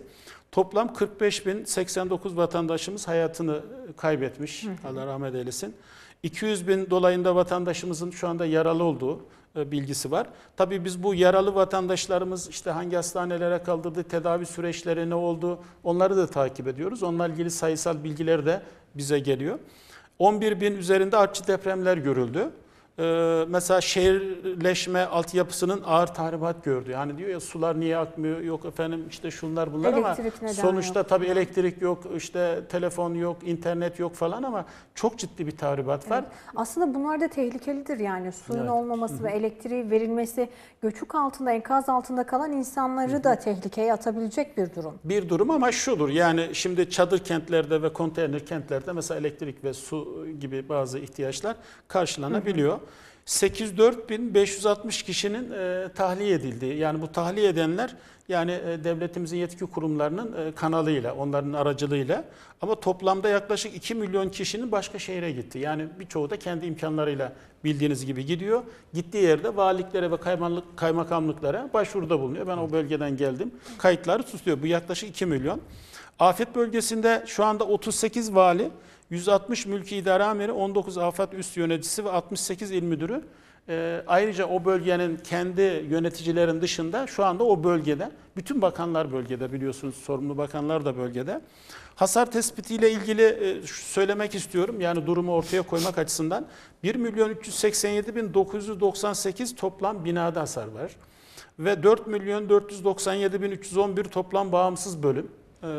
Ve 31.165 yıkık bina, 89.210 yıkık bağımsız bölüm, 1.033.920 az hasarlı ve hasarsız bina, 3.486.770 az hasarlı ve hasarsız bağımsız bölüm. Yani yüzyılın deprem felaketinin yani hasar bilançosuna baktığınızda yani ne kadar büyük olduğunu görebiliyoruz. Şimdi barınmayla ilgili de nokta şu, mesela 322 noktada 358.037 çadır kurulmuş. Yani hep şu deniyor ya hani çadır nerede, çadır kurulmadı, çadır bile kuramadınız. Yani çok kısa bir sürede, bugün 24. günde yani 360 bin civarında bir çadır kuruluyor. 1.332.148 vatandaşımız burada şu anda halen barınıyor. Ve 8.530 konteyner kurulmuş ve konteynerlerde de 34.100 kişi vatandaşımız şu anda orada barınıyor. Şimdi afet bölgesinde çadır, konteyner ve kamu tesislerinde barınan vatandaşlarımızın toplam sayısı da yaklaşık 1,5 milyon kadar. Yani 1,5 milyon vatandaşımıza şu anda devletimiz yani hem barınma hem beslenme hem tüm diğer ihtiyaçlarını bölgede gideriyor. Ve afet bölgesi dışında kamu tesis ve otellerde barınan vatandaşlarımızın sayısı da bugün itibariyle 337.081 kişide. Yani işte yurtlarda, otellerde barındığıyla ilgili bize bugün son rakamlar bu. Şimdi nakdi yardıma baktığımızda konutlar hasar gören 920.810 aileye aile başı 10 bin lira para şu anda ödenmiş durumda. Ve taşıma yardımı olarak da yıkık, acil yıkılacak ağır ve orta hasarlı konut sahiplerine 226.836 bina, 718.523 bağımsız bölüm ve 15 bin lira yani burada taşınma yardımı yapılıyor. Kira yardımına baktığımızda o çok biliyorsunuz hepimizin artık bildiği bir şey. Ve burada ev sahibi olanlara 5.000 TL, kiracıya da 3.000 TL yardım yapılıyor. Ve bu yardım da yaklaşık bir yıl boyunca devam edecek. Tabii duruma göre de tekrar düzenlenebilir. Şimdi görevli personel sayısı da önemli. Çünkü nerede devlet yetkileri, ne kadar hizmet etti, gelmediler gibi bir takım mesela şeyler söyleniyor. Deprem bölgesinde arama, kurtarma, güvenlik, sağlık, Milli Savunma Bakanlığı, diğer kamu kurum ve kuruluşları, STK ve gönüllülerden oluşan bugüne kadar toplamda 277.417 personel görev yapmış. Yani sayı çok ciddi bir rakam ve halen şu anda sahada 230.317 personel de görev yapmaktadır.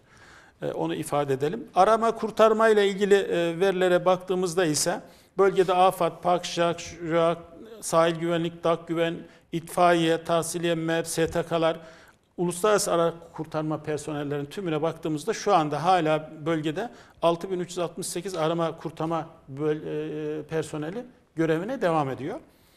Şimdi burada şu anda o depremin yani depremden etkilenen o yıkıntıları temizleme noktasındaki çok yavaş ilerliyor biliyorsunuz. Şu anda enkaz kaldırma çalışmalarında ise yaklaşık 18.040 civarında aracın halen aktif olarak görev yaptığı ile ilgili bize bilgiler geldi. Bir de psikososyal destek grubu ile ilgili söylemek istiyorum. Biliyorsunuz psikososyal destek grubunu Aile ve Sosyal Hizmetler Bakanlığı yapıyor ama Milli Eğitim Bakanlığı ve Sağlık Bakanlığı işbirliğiyle yapılan bir hizmet ve deprem bölgesinde 691.388 kişi yani bu bölgede bu hizmetten yararlanıyor ve deprem bölgesi dışında da 333.903 yani toplama baktığımızda deprem bölgesinde ve deprem dışı bölgesinde yaklaşık 1 milyondan fazla vatandaşımıza, öğrencimize de ilk psikolojik yardım ve psikososyal destek çalışmalarının yürütüldüğünü görüyoruz. Tabii burada şunu da ben özellikle ifade etmek istiyorum ki buyurun. Dezenformasyon dedik, yalan haber dedik. Yani bu konuda da devletimiz çok ciddi çalışmalar yürütüyor. Bunun altını çizmek istiyorum. İçişleri Bakanlığımıza bağlı Emniyet Genel Müdürlüğü Siber Suçlarla Mücadele Daire Başkanlığı'nca işte sosyal medya üzerinden işte kin, ülkesine karşı, vatan ve milletin bölünmez bütünlüğüne karşı ve halkı birbirine paniğe dönük mesela sosyal medya hesaplarında olumsuz bilgiler paylaşan hesaplardan 1013 şu anda hesap tespit edilmiş ve bunlardan 581 hesap yöneticisi hakkında adli işlem başlatılıyor ve 145 şahıs gözaltına alınmış ve 27 tanesi de şu anda tutuklanmış durumda. Yani kısaca şunu söylenebilir, bu sayısal verilerden hareketle yani devlet, millet el ele ve biz bu acıları da bu günleri de en iyi şekilde atlatacağımıza inanıyoruz. Ki İnşallah. Bu konuda da yani hükümetimiz de bu konuda deneyimli ve şunu da ifade edelim. Belki arkadaşlarımız bu konuya değinecekler ama mesela 2000'den sonra yapılan inşaatlara, binalara baktığımızda %98'in üzerinde bir herhangi hasarın olmadığı ve diğer hasar olanların da sadece çatlaklar noktasında olduğunu görüyor. Ve daha önceki depremlerde de hükümetimizin çok hızlı bir şekilde ön aldığını ve depremzede vatandaşlarımızın barınma sorunlarını çok kısa sürede çözdüğünü biliyoruz. İnşallah kısa süredeki bununla ilgili bir yıllık bir süre öngörülüyor ve vatandaşlarımıza en iyi yerlerde en güzel evleri, binalar yapılacak ve vatandaşlarımız inşallah tekrar yaşadığı bölgelere, evlerine dönecekler diye düşünüyorum. Peki bu komisyonla ilgili eklemek istediğiniz bir şeyler var mı hemen? Çünkü iç siyasete de dönmek istiyorum. Yarın altılı masa 12. kez bir araya gelecek. O noktaya da değineceğiz. Ama komisyonla ilgili... Ya komisyonla ilgili şu, yani Genel Başkanımız Sayın Devlet Bahçeli biliyorsunuz öngörüleri çok yüksek bir liderdir. Dolayısıyla yani bu deprem felaketiyle ilgili gelişebilecek, toplumumuzun motivasyonunu bozacak ve dezenformasyonla devlet ve milletin arasını açacak bir takım gelişmelerin olduğunu biliyor. Evet. Ve dolayısıyla bizim şu andaki deprem inceleme, değerlendirme ve izleme komisyonunun ön şeyi bu, ama dediğim gibi şu anda ileriye dönük, şu anda mesela biraz önce depremle ilgili uzman çok değerli hocalarımızı dinledik. Bizim de kendi arkadaşlarımız bazı bunlarla ilgili raporlar hazırlıyorlar. Yani mesela komisyonda 2 tane tıp doktoru üyemiz var. Birisi milletvekilimiz, birisi Merkez Yönetim Kurulu üyemiz ve kendi ekibiyle birlikte mesela deprem ve deprem sonrası bir takım senaryolara yönelik, yani afet ve kriz yönetimi olarak Olası da depremlere tabii karşı da. onunla ilgili de kendi ön raporlamalarını yapıyor. Mesela eğitimle ilgili raporlamalar yapan arkadaşlarımız var. Ekonomiyle ilgili mesela raporlama yapan arkadaşımız var. Mesela Özgür Bayraktar arkadaşımız aynı zamanda kurul üyemiz, MYK üyemiz, Ankara Sanayi Odası Başkan Vekilimiz. Dolayısıyla çok önemli veriler ve çok önemli görüşler ve öngörüleri var, raporlamaları var. Biz yani kısa vadeli, orta vadeli ve uzun vadeli çalışmalarımız şu anda sürdürüyoruz. Tabii kurul henüz kurulalı 12 gün oldu. Ama önemli bir mesafe kat ettiğimizi düşünüyoruz. Evet. Evet. Peki. Çok teşekkür ediyorum. Şimdi Hasan Bey, sizinle başlayalım isterim. Altılı Masa 2 Mart'ta bir araya geliyor. Yarın bir araya geliyor. Şimdi Cumhurbaşkanı Erdoğan da grup toplantısında 14 Mayıs'ta seçimin olacağını ifade etti aslında. Sizce yarınki toplantının gündemi ne olacak? Bu toplantıdan bir aday çıkacak mı artık? Yani kamuoyuyla paylaşılacak mı bu aday? Elif Hanım, ben öncelikle asıl felaketinde hayatlarını kaybeden tüm vatandaşlarımıza Cenab-ı Allah'tan rahmet diliyorum. Geride kalan yakınlarına ve Yüce Türk milletine ise başsağlığı dileklerimi iletiyorum. Yine bu felaket sonucunda yaralanan tüm vatandaşlarımıza da acil şifalar temenni ediyorum. Ve bu felaketin hemen ardından bölgeye intikal eden, bölgenin yaralarını sarmak için var gücüyle çabalayan gerek Türkiye Cumhuriyeti Devleti'nin yetkililerine, gerekse devletinin bir dağ gibi arkasında duran büyük Türk milletine, yani tekrardan bu acıda millet olduğumuzu dünyanın tamamına gösteren büyük Türk milletine de bir kez daha teşekkür etmek istiyorum. Şimdi Altılı Masa malumunuz olduğu üzere yarın 12. defa toplanacak ve yarınki toplantıda şimdi çıkan haberlere göre, bunu tabii ki programın ilerleyen aşamalarında açmaya çalışacağız. Yarınki toplantıda bir başkan adayı çıkıp çıkmayacağı, yani Cumhurbaşkanı adayının belli olup olmayacağı veya bu adayın kamuoyuyla paylaşılıp paylaşılmayacağı hususları tartışılır hale geldi. Ben şahsi kanaatimi söylemek istiyorum. Yani nereden baksanız 2 yıldan beri toplanıp dağılan bir masadan söz ediyoruz. Ve toplandığı her toplantıdan sonra hala hazırda da ortaya somut bir şey koyamayan bir masadan bahsediyoruz. Ve bu masanın belki de ortaya koyabileceği en somut şey artık bugün Sayın Cumhurbaşkanımızın da belirttiği gibi 14 Mayıs'ta yapılacak olan seçimler. Zaten Cumhur İttifakı seçim tarihini belirlemişti, ancak işte asrın felaketi sebebiyle acaba seçmen kütüklerinin oluşturulması, YSK'nın çalışmaları yetiştirilir mi yetiştirilemez mi gibi kaygılardan dolayı seçim tarihinde bir değişiklik olabileceği öngörülüyordu. Ancak Yüksek Seçim Kurulu muhtemelen çalışmaları yetiştireceğini iletmiş olacak ki bugün Sayın Cumhurbaşkanımız da 14 Mayıs'ta Türk milletinin sandığa gideceğini ve Türkiye Cumhuriyeti'nin 13. Cumhurbaşkanını tayin edeceğini belirtmiş oldu. Şimdi yapmış olduğu 11 toplantıda somut bir şey ortaya koyamayan masadan ben yarınki toplantıda da somut bir isim zikretmesini beklemiyorum. Kendileri daha önce bildiğiniz üzere bildirileri ilan etmek için dahi ilan edecekleri bildirilerde kullanılacakları yazı fontunu, yazının büyüklüğünü, küçüklüğünü, yani puntosunu belirlemek için bile toplantı yapan bir yapı var karşımızda. Şimdi ben yarınki toplantıda ortaya çıkaracakları en somut sonucun şu olacağını düşünüyorum. Biz bu adayı nasıl belirleyeceğimizi kamuoyuna ilan edeceğiz diyecekler. Yani yarın ancak bir takvim açıklamalarını bekliyorum. Ama şunu söyleyebilirler, biz ortak bir aday noktasında anlaştık. Biz bu anlaştığımız ortak adayı ilerleyen bir tarihte açıklayacağız diyebilirler. Ben bunun yine masadaki olası kargaşayı, yani kendi aralarındaki makam ve menfaat kavgasını Türk milletinden saklamaya dönük bir strateji olacağını düşünüyorum. Neden saklamaya ihtiyaç duyuyorlar peki? Çünkü daha öncesinde de bu konuları çok fazla konuştuk.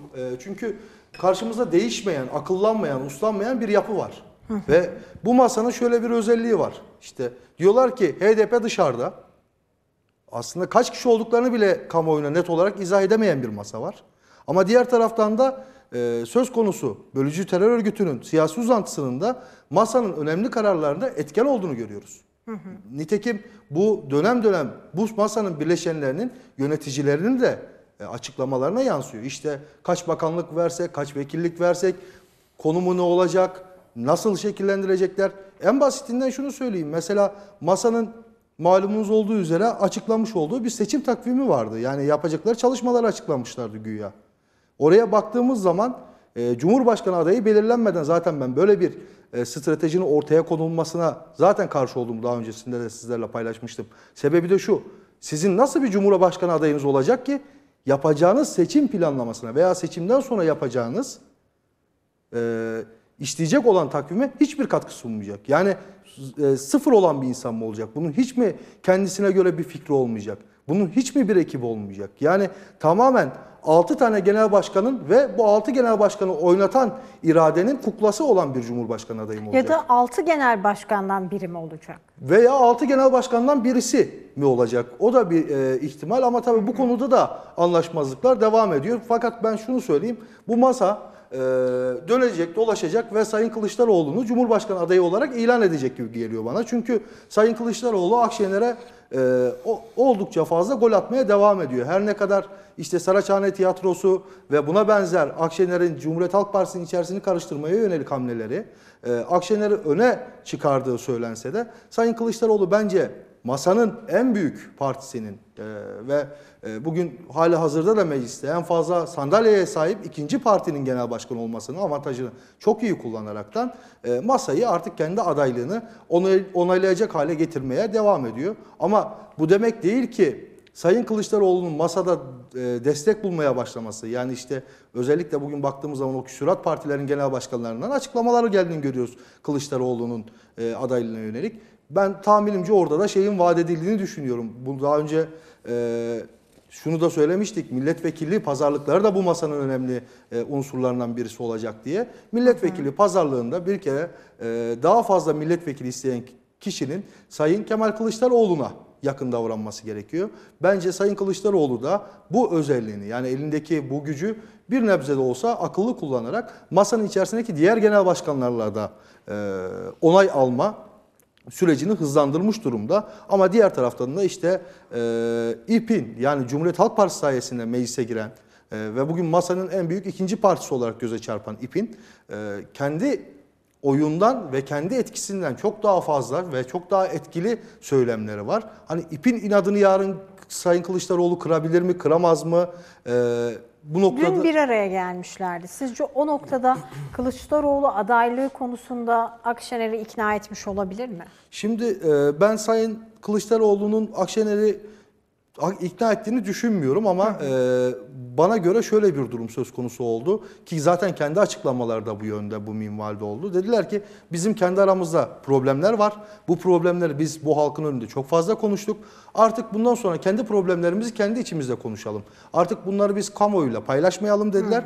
Yani birbirleriyle kamuoyunun gözleri önünde kavga etmeme noktasında bir mutabakat sağladılar. Ama bu tüm konular hakkında mutabakat sağladıkları veya masada, yani kameraların olmadığı, insanların olmadığı, milletin sadece kendisine okunan bildiriyi gördüğü, yoksa hani şeffafız diyorlar, şeffaf siyasetten bahsediyorlar ama toplantıda ne konuşulduğunu, 6 saat bir toplantı sürüyor. Devamında bizim 10 dakikada okuyabildiğimiz bir metin ortaya çıkıyor. Şimdi geriye kalan süre boyunca ne konuştuklarını milletten gizledikleri de bir gerçek. Şimdi bu masada kavgalarının devam edeceğini düşünüyoruz ki iki partinin genel başkanını da bence bu noktaya getiren çok önemli bir diğer gelişme de şu oldu. Önce Cumhuriyet Halk Partisi şu açıklamayı yaptı. Bizim adayımızı Sayın Kılıçdaroğlu'na biz onaylama ve açıklama yetkisini açıktan veriyoruz dediler. Yetki, evet. Tüm yetkimizi biz bu noktada Sayın Genel Başkanımıza verdik dediler. Ardından yani sizin partiniz var, siz yetki verirsiniz de biz veremeyiz miyiz gibi çocukça bir şeyle ardından hemen İP de aynı açıklamada bulundu. Biz de tüm yetkimizi Genel Başkanımıza Meral Akşener'e veriyoruz dediler. Şimdi bu da şu anlama geliyor. Artık bu iki partinin yöneticileri kendi aralarında kavga etmeyecekler. İki genel başkan birbiriyle kavga edecek. Sayın Kılıçdaroğlu Sayın Akşener'in meclise girmesi için çok büyük çaba sarf etmişti. Zamanında siyaset arenasında hatta bugün İP'in gelmiş olduğu noktada Sayın Kılıçdaroğlu'nun rolü ve etkisi bence Sayın Akşener'den bile daha fazladır. Kendisi de zaten daha öncesinde her ne kadar sözüne itibar edilebilir Akşener'in tabii bunu bilmiyorum ama daha önceki açıklamalarında ben Sayın Kılıçdaroğlu'nu abim olarak görürüm. Kendisiyle hukukun farklıdır demişti. Ama sürekli olarak da tabii bir taraftan da adaylığa koymuş olduğu bir şerh var. Artık şunu göreceğiz. Sayın Akşener gerçekten de Sayın Kılıçdaroğlu'nu abisi olarak mı görüyor? Yoksa Sayın Kılıçdaroğlu'ndan menfaatinin bittiğini düşünerek kendi düşünceleri ve akıl hocalarıyla ilerlemeye çalıştığı yolda Sayın Kılıçdaroğlu'nu peşine takmayı başarabilecek mi? Ama ben şunu söylemek istiyorum kısacası. Yarın yapılacak olan toplantıda da yine bunlar havanda su dövmeye devam edecekler ve çıkacak olan sonuç en fazla, en somut çıkarabilecekleri sonuç şu olacak. Biz bugünden sonra şu gün toplanacağız. Bu toplantıya kadar adayı şu usullerle belirleyeceğiz. İşte kura çekeceğiz, parmak kaldıracağız, oy birliğiyle yapacağız veya işte atıyorum partilerin üye sayılarını dikkate alarak yapacağız, milletvekili sayısını dikkate alarak yapacağız, kuruluş yıllarını dikkate alarak yapacağız. Artık neye göre belirleyecekler? Çünkü masada 6 genel başkan var ama şimdi Küsurat Parti'nin genel başkanıyla eski sisteme göre ana muhalefet partisi lider dediğimiz partinin genel başkanının oyunun bence bir olmaması lazım. Eğer bir kabul ediyorlarsa bu ayrı bir problem. Bir kabul etmezlerse bu daha farklı problemlere yol açacak ama artık bunu netleştirecekler kendi aralarında. Yani kuruluşların üzerinden yaklaşık 2 yıl geçtikten sonra herkes masadaki konumunu netleştirecek ve adayı nasıl belirleyecekleri konusunda yarın eğer anlaşabilirlerse bence çok büyük bir sürpriz olacak. Ben masanın sonunda da masa eğer dağılmadan seçime girebilirse Sayın Kılıçdaroğlu'nun aday olarak masadan Ben de tam onu sormak istiyorum. bekliyorum. Kılıçdaroğlu'nun aday olacağını düşünüyorsunuz değil mi? Tek bir isim çıkacak ve o da Kılıçdaroğlu diyorsunuz. Ben tek bir isim çıkacağını masadan ve bunun da Sayın Kılıçdaroğlu olacağını düşünüyorum. Tamam. Sayın Kılıçdaroğlu'nun çıkmaması durumunda ise zaten aralarındaki fikir ayrılığının sahada da ayrılığa dönüşeceğini ve masanın artık kendisini bir araya getiren o uluslararası irade, dış güçleri de bir kenara iterek fikri olan dağınıklıklarının sahaya da yansıyacağını düşünüyorum. Peki. Mehmet Bey sizinle devam edelim isterim.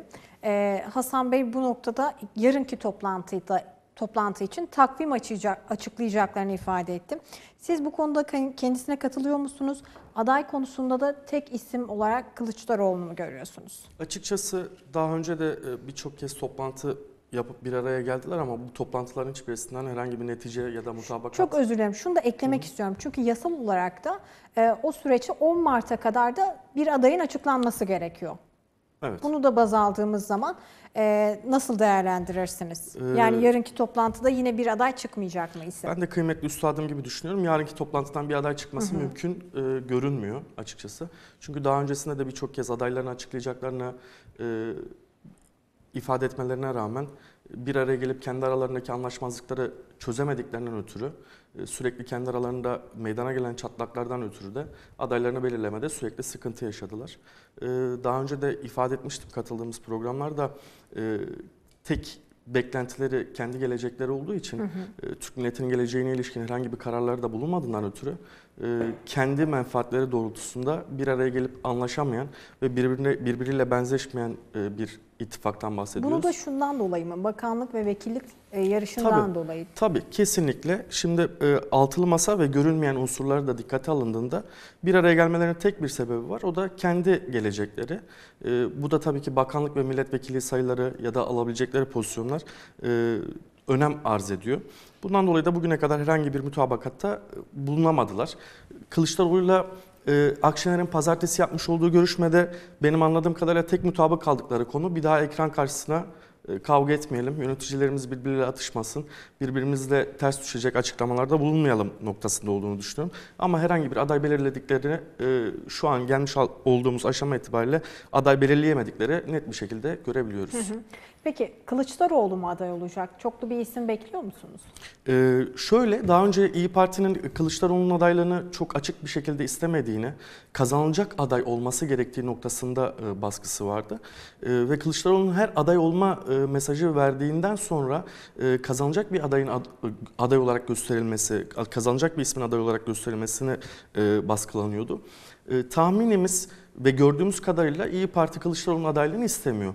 Ama geldiğimiz nokta itibariyle de Kılıçdaroğlu her defasında kendisinin aday olacağını, kendisinin aday olmak istediğini izah etti. Ben daha önce de ifade ettim bunu birkaç kere. İYİ Parti'de Kılıçdaroğlu'nun bu ısrarına çok fazla karşı gelemeyecektir. Bir süre sonra kırılma yaşayacaktır. Çünkü dikkat ederseniz altılı masanın diğer unsurları da Kılıçdaroğlu'nun adaylığına çok fazla karşı çıkan bir unsur yer almıyor. Peki İYİ Parti altılı masadan ayrılır mı? Kılıçdaroğlu'nun adaylığı konusunda ısrarcı davranıyor ama İYİ Parti buna karşı çıkıyor dediniz. Evet. Masada bir çatlak öngörüyor musunuz? Daha önce hatırlarsanız bu konuda İYİ Parti birçok mesajda bulundu, açıklamada bulundu. Kılıçdaroğlu'nun adaylığını istememesi noktasında ve hatta gerekirse kendilerine de bir aday çıkarabileceği noktasında beyanları olmuştu. Eğer Kılıçdaroğlu'nun aday olması noktasında bir anlaşma sağlanamazsa daha önce de ifade ettikleri gibi kendi adaylarını gösterebilirler. Böyle bir durumda da altılı masanın bir arada bulunmasının tabii ki bir anlamı kalmayacak ve dağılacağını hepimiz göreceğiz. Peki altılı masadan ayrılırsa İYİ Parti aday olarak kimi gösterir sizce? Tabii burada İP'in Genel Başkanı Meral Akşener'in hep her zaman olduğu gibi bir iddiası var. Başbakan olma iddiası. Tabii başbakan olma iddiasını gerçekleştirebilmesi için öncelikle başkan adayı olarak hani masanın da dağılmasına sebebiyet veriyorsa bu sorumluluğu da kendi partisi adına kendisi alır diye düşünüyorum. İP'in göstereceği eğer tek başına seçime girmesi ihtimali olursa İP'in Genel Başkanı aday olarak gösterilir diye düşünüyoruz. İmamoğlu ve Yavaş hakkında ne düşünüyorsunuz peki? 1,5 dakikam kaldı. Buyurun. İmamoğlu'nun adaylığını en çok isteyen hepimizin de takip ettiği gibi İP Genel Başkanı.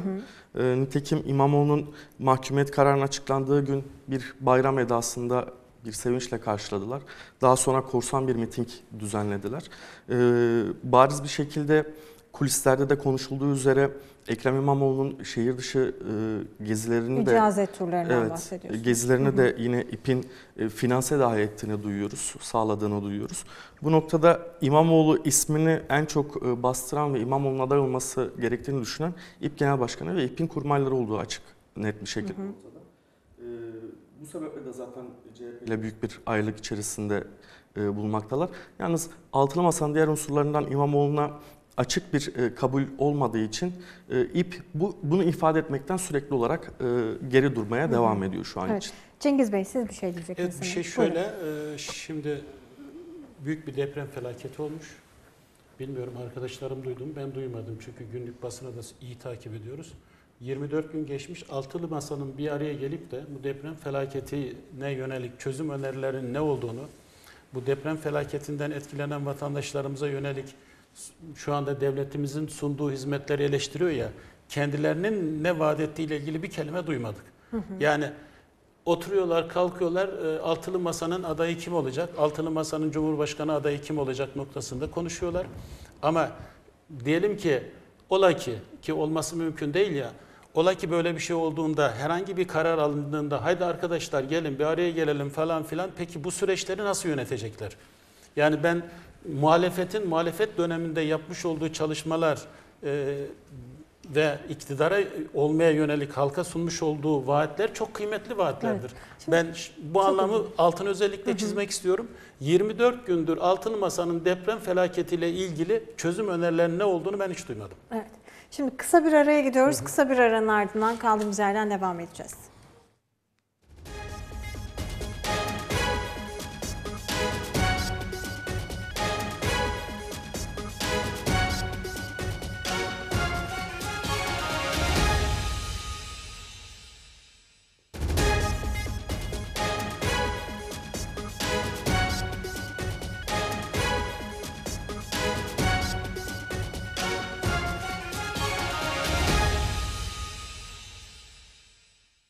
Evet, kısa bir aranın ardından kaldığımız yerden devam edeceğiz. MHP Deprem Kurulu Başkanı Profesör Doktor Cengiz Şahin bizlerleydi. Kendisi aramızdan ayrıldı. Şimdi Fatih Bey, sizinle devam edelim isterim. Yarın Altılı Masa 12. kez bir araya geliyor. 11. toplantısında deprem üzerine bir toplantı gerçekleştirilmişti. Sizce yarınki toplantıda aday artık kamuoyuyla paylaşılacak mı? Aday belli mi? Bu noktada neler düşünüyorsunuz? Öncelikle depremde hayatını kaybeden bütün vatandaşlarımıza başsağlığı, Allah'tan rahmet diliyorum. Burada şimdi bizim öncelikle değerlendireceğimiz nokta Altılı Masa'nın bugüne kadar yapmış olduğu bütün toplantılarda herhangi bir sonuç alamamasının sebepleri. Yani güçlendirilmiş parlamenter sistem olarak bu konuda dikkat ettikleri bir sesinizi alamıyorum ama şu an bir dakika.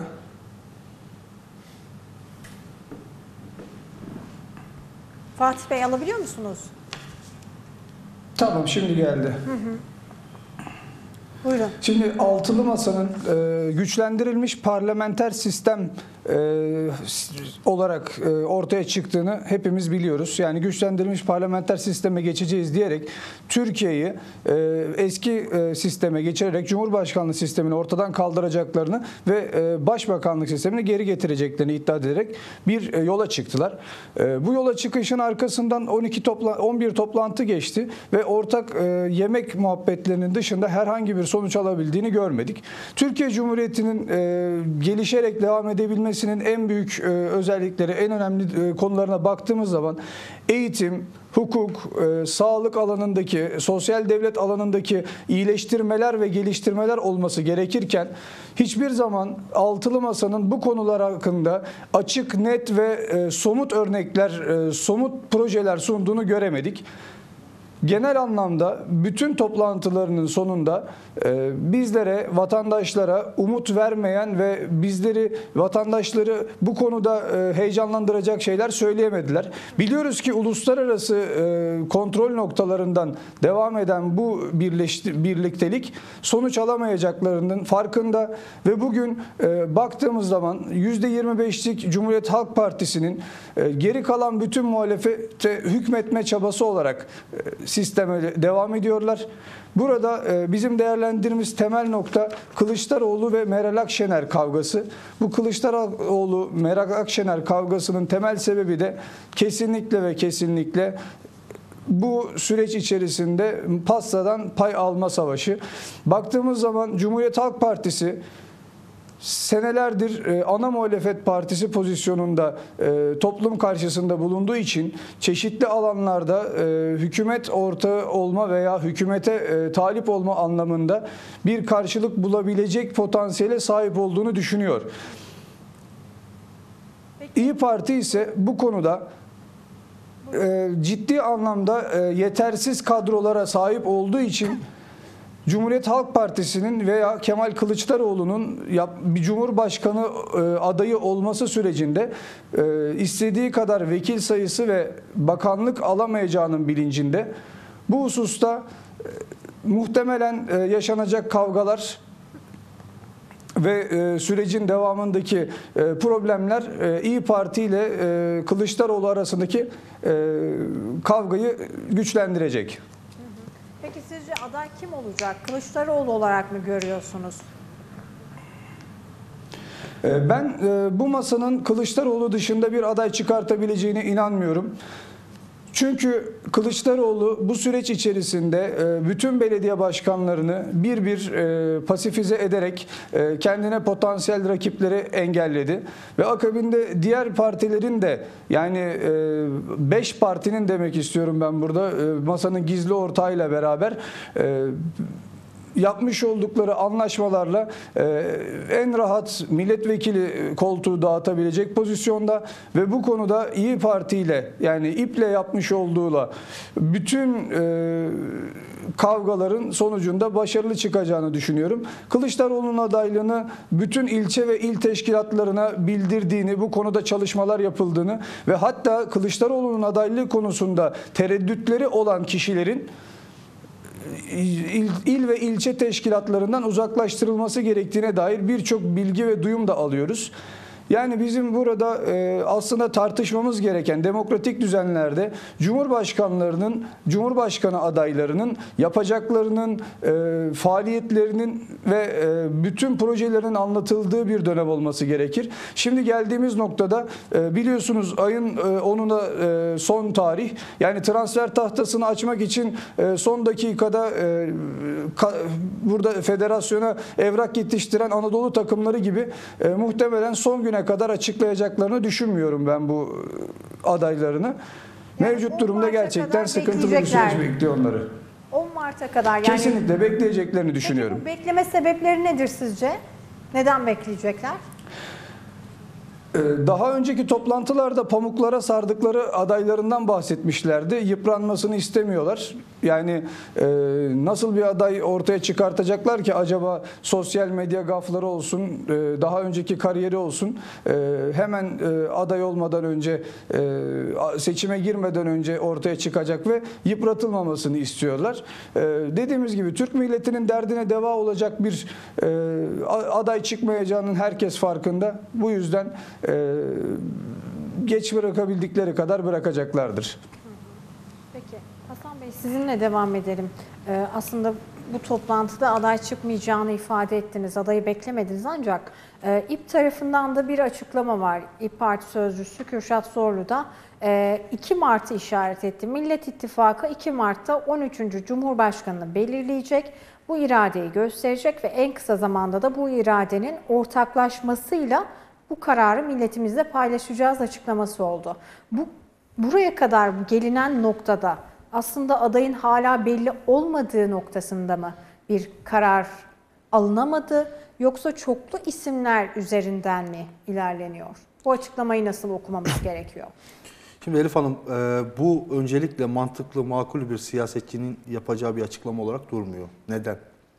Her şeyden önce 14 Mayıs 2023 tarihinde sandık başına gidecek olan aziz Türk milleti 13. Cumhurbaşkanını tayin edecektir. Türk milletinin üzerinde hiçbir güç, hiçbir yapı yoktur ki çıkarmış olduğu adayını doğrudan 13. Cumhurbaşkanı adayı olarak ilan edebilsin. Yani bu biz 6 parti artı destekçilerimiz bir araya geleceğiz ve bu milletin iradesine ipotek koyacağız demektir her şeyden önce. Türk milleti her şeyden önce bu anlayışı 14 Mayıs günü sandığa gömecektir. Yani şundan emin olabilirler, 14 Mayıs'tan öncesinde hiçbir masada, hiçbir ortamda 13. Cumhurbaşkanı kesinlikle ama kesinlikle tayin edilemeyecektir. Hani kesin kazanacağız gibi iddialı bir söylemleri varsa bile bu söylem her şeyden öte Türk milletinin iradesini yok sayan bir söylemdir. Katılmak ve katlanmak bence mümkün değildir. Devamına geldiğimiz zaman tabii ki adayımız belirledik aslında ama son bir görüşme yapacağız demiyor söz konusu partinin sözcüsü. Diyor ki biz genel başkanımıza açık yetki verdik. Evet.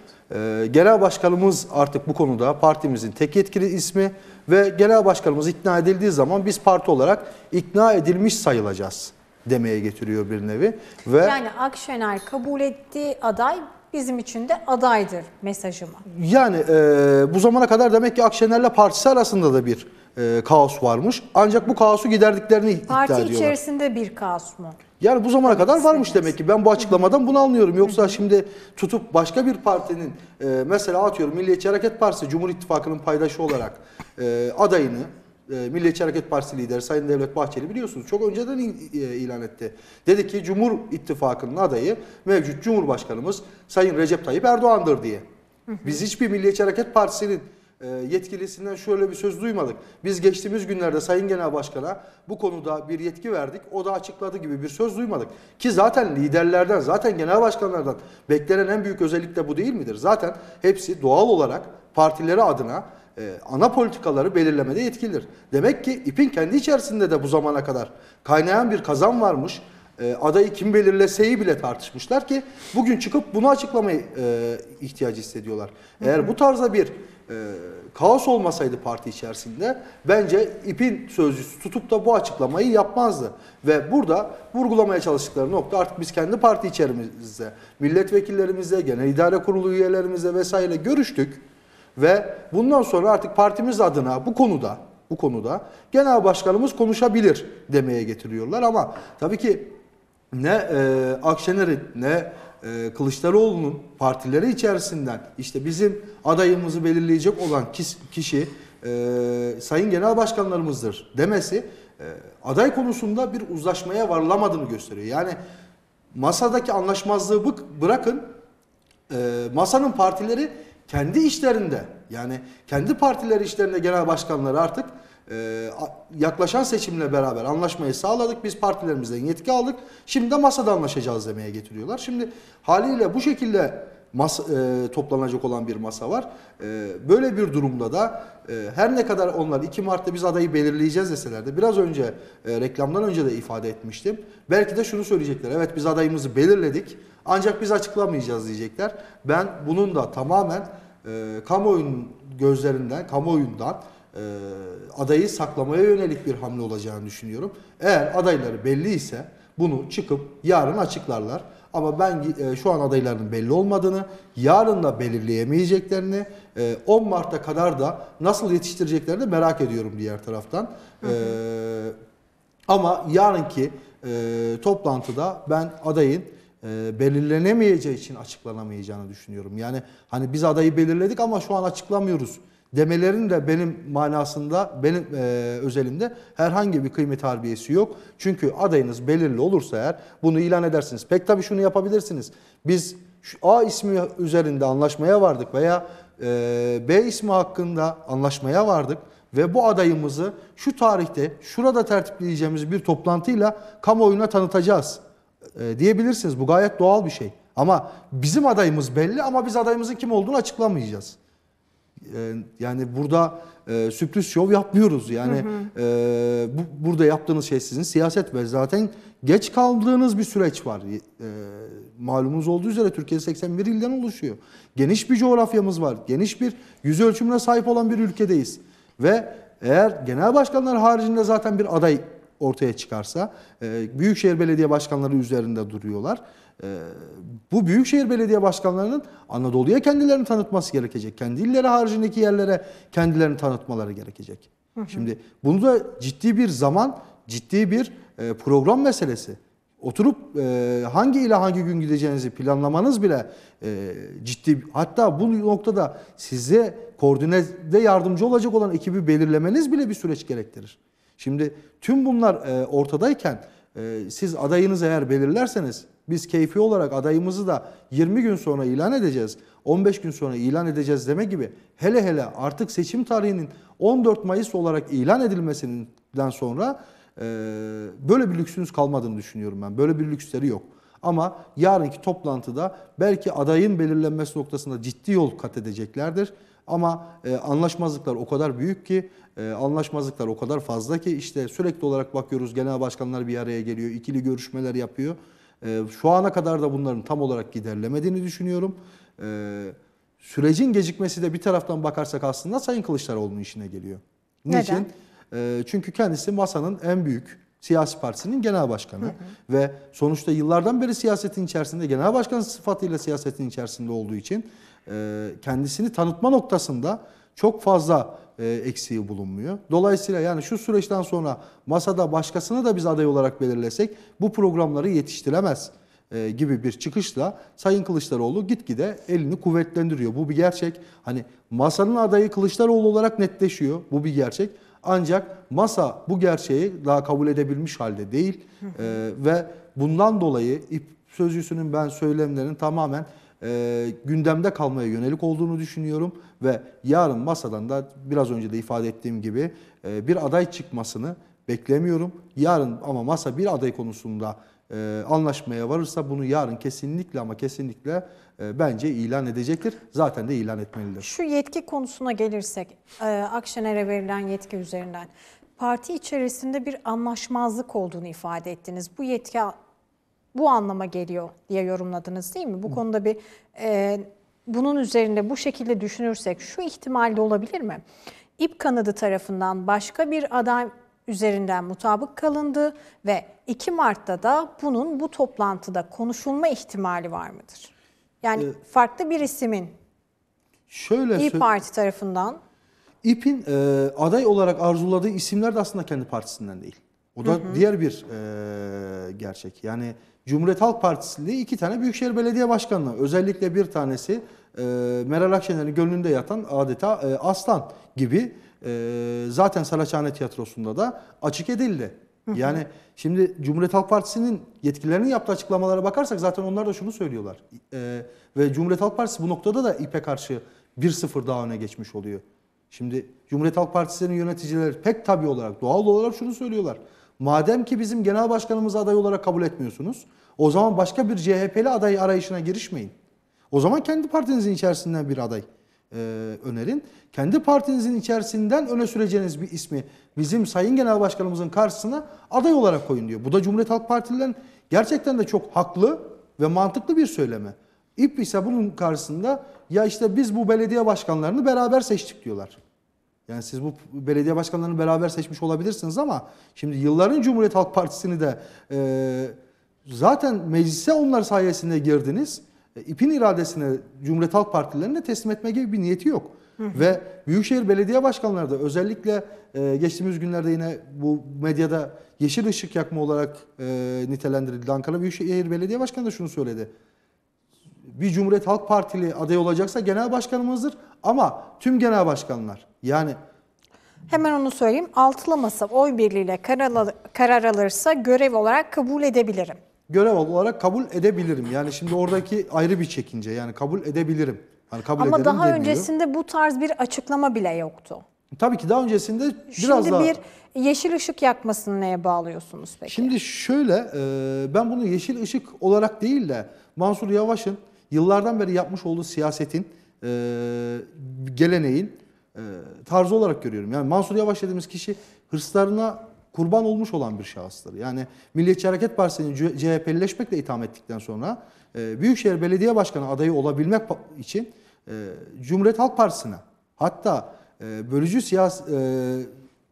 terör örgütünün siyasi uzantılarıyla hizalanmış, bir araya gelmiş olan, işte teröristlere af çıkaracağını ilan etmiş olan bir Cumhuriyet Halk Partisi'nde siyaset yapan bir geleneğin temsilcisidir kendisi.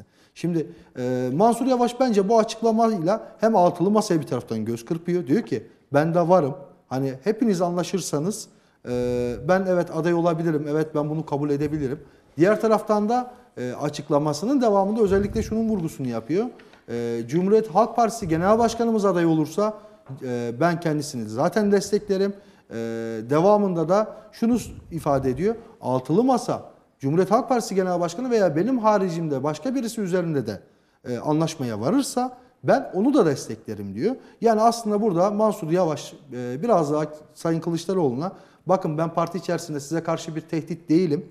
Benim ismim zikredilebilir ama siz siyasi programlarınızda benim koltuğumdan etmeyin. Siz bana koltuk vermeye devam edip bana güvenebilirsiniz.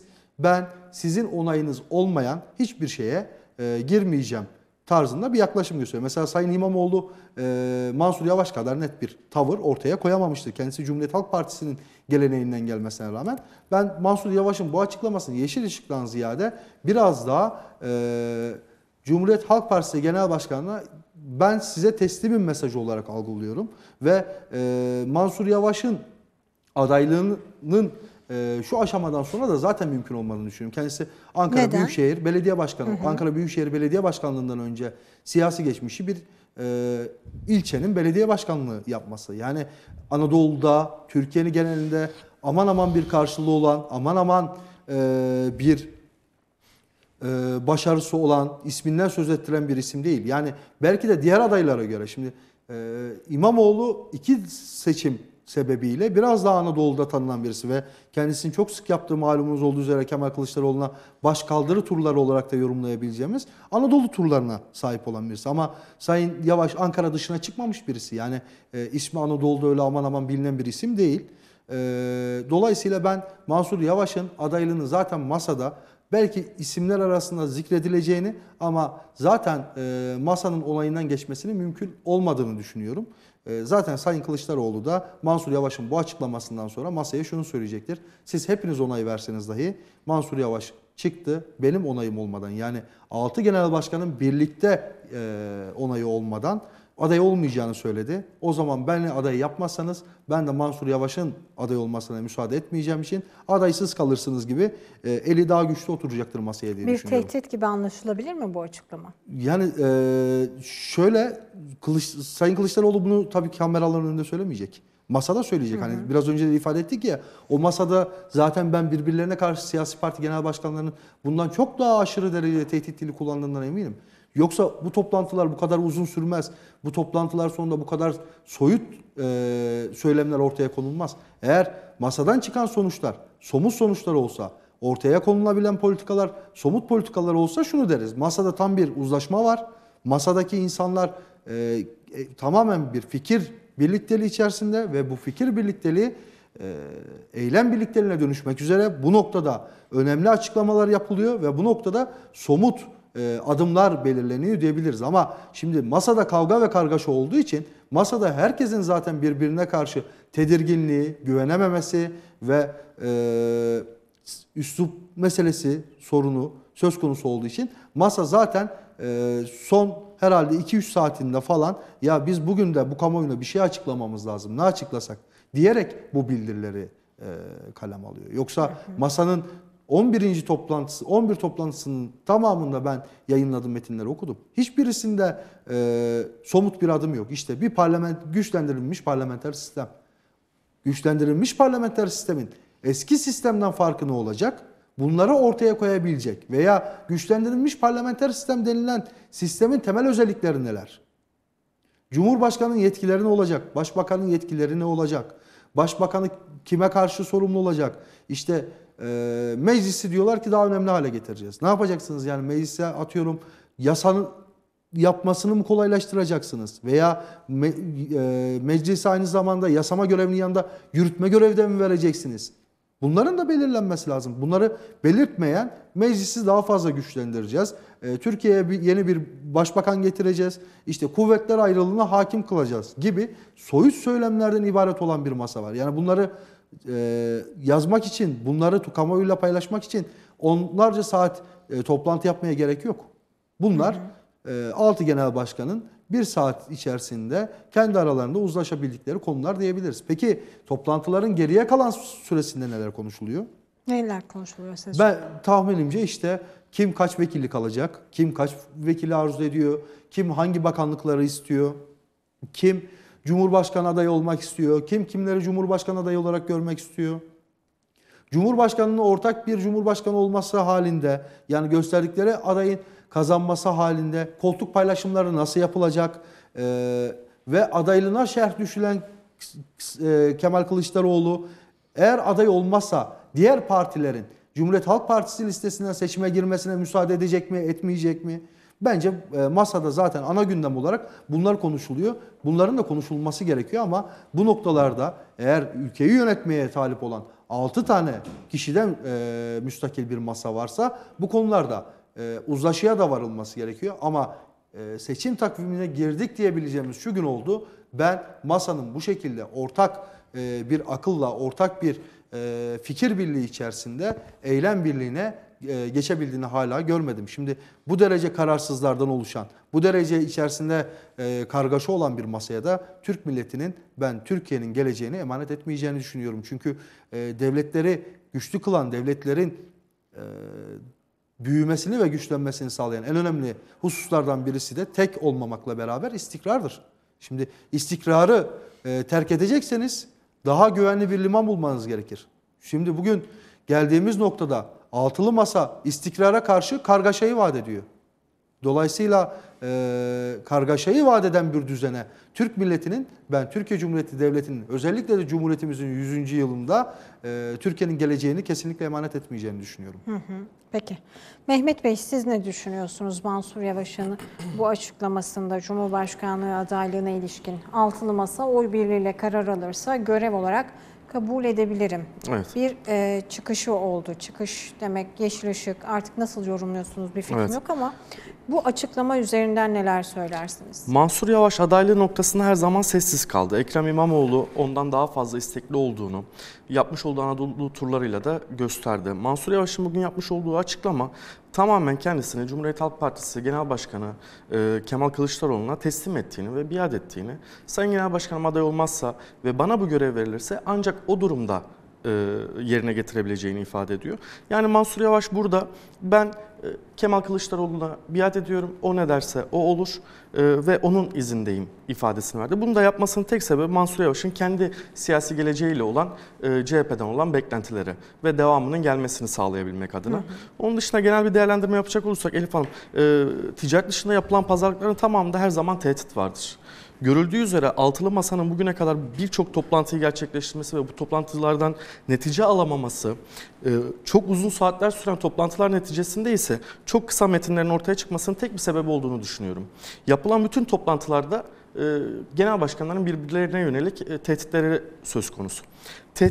Tehditten kastım da şu, bakanlık ve milletvekilliği pazarlıklarının uzunca sürmesi ve altılı masanın bir noktaya geldikten sonra oy dilimi düşük olan partiler tarafından dahi sürecin tıkanması ve sürecin tıkanmasıyla birlikte altılı masaya doğabilecek güvenin engellenmesine yönelik tehditlerden bahsediyorum.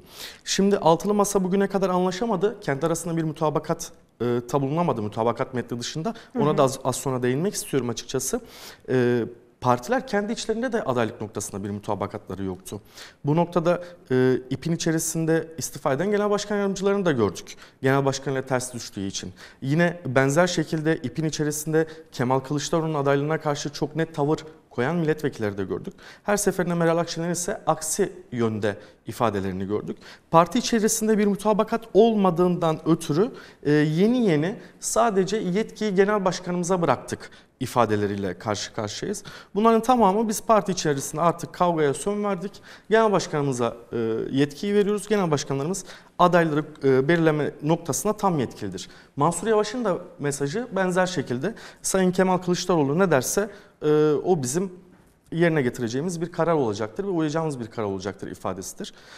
Tabii şimdi altılı masa diyoruz, bir de uzantıları var. Malum bir mutabakat metni yayınlandı. Bu mutabakat metninde ise açıkçası o 6+1+2 diye ifade ettiğim bir durum söz konusu.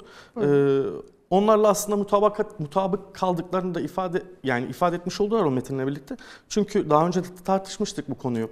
İşte yerel yönetimlere yetki devri, KHK'lıların tekrar dönüşü şeklindeki ifade ve mesajlarıyla aslında HDP ve FETÖ'ye yönelik bekleyin sizi görüyoruz mesajını zaten verdiler. Şimdi ise belirlemeye çalıştıkları süreç adayın kim olacağı noktasında.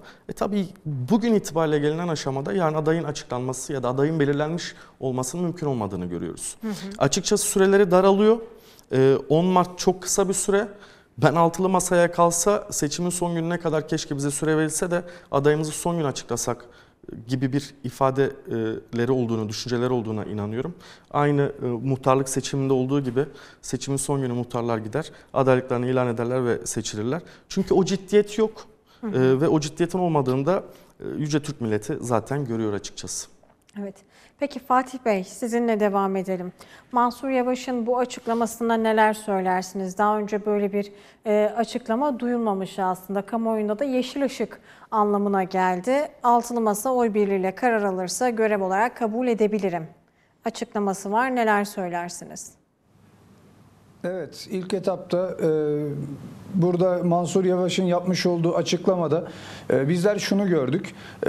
Daha önce aday olma potansiyelinin olduğunu belirten bir tweet attı ve sonrasında genel başkanına, Kılıçdaroğlu'na teslimiyetini belirten bir fotoğraf attı. İşte bir paylaşım yaptı. Şimdi burada gençlik üzerinde yapılan bir PR çalışmasıyla Mansur Yavaş'ın sevecen bir Cumhurbaşkanı adayı olabileceğine yönelik sosyal medya trolleri ve çeşitli algı yönetimi ile bu konuda bir çalışma yapıldı. Bu çalışmanın sonucunda aslında Mansur Yavaş da bir aday pozisyonuna getirilmek istendi.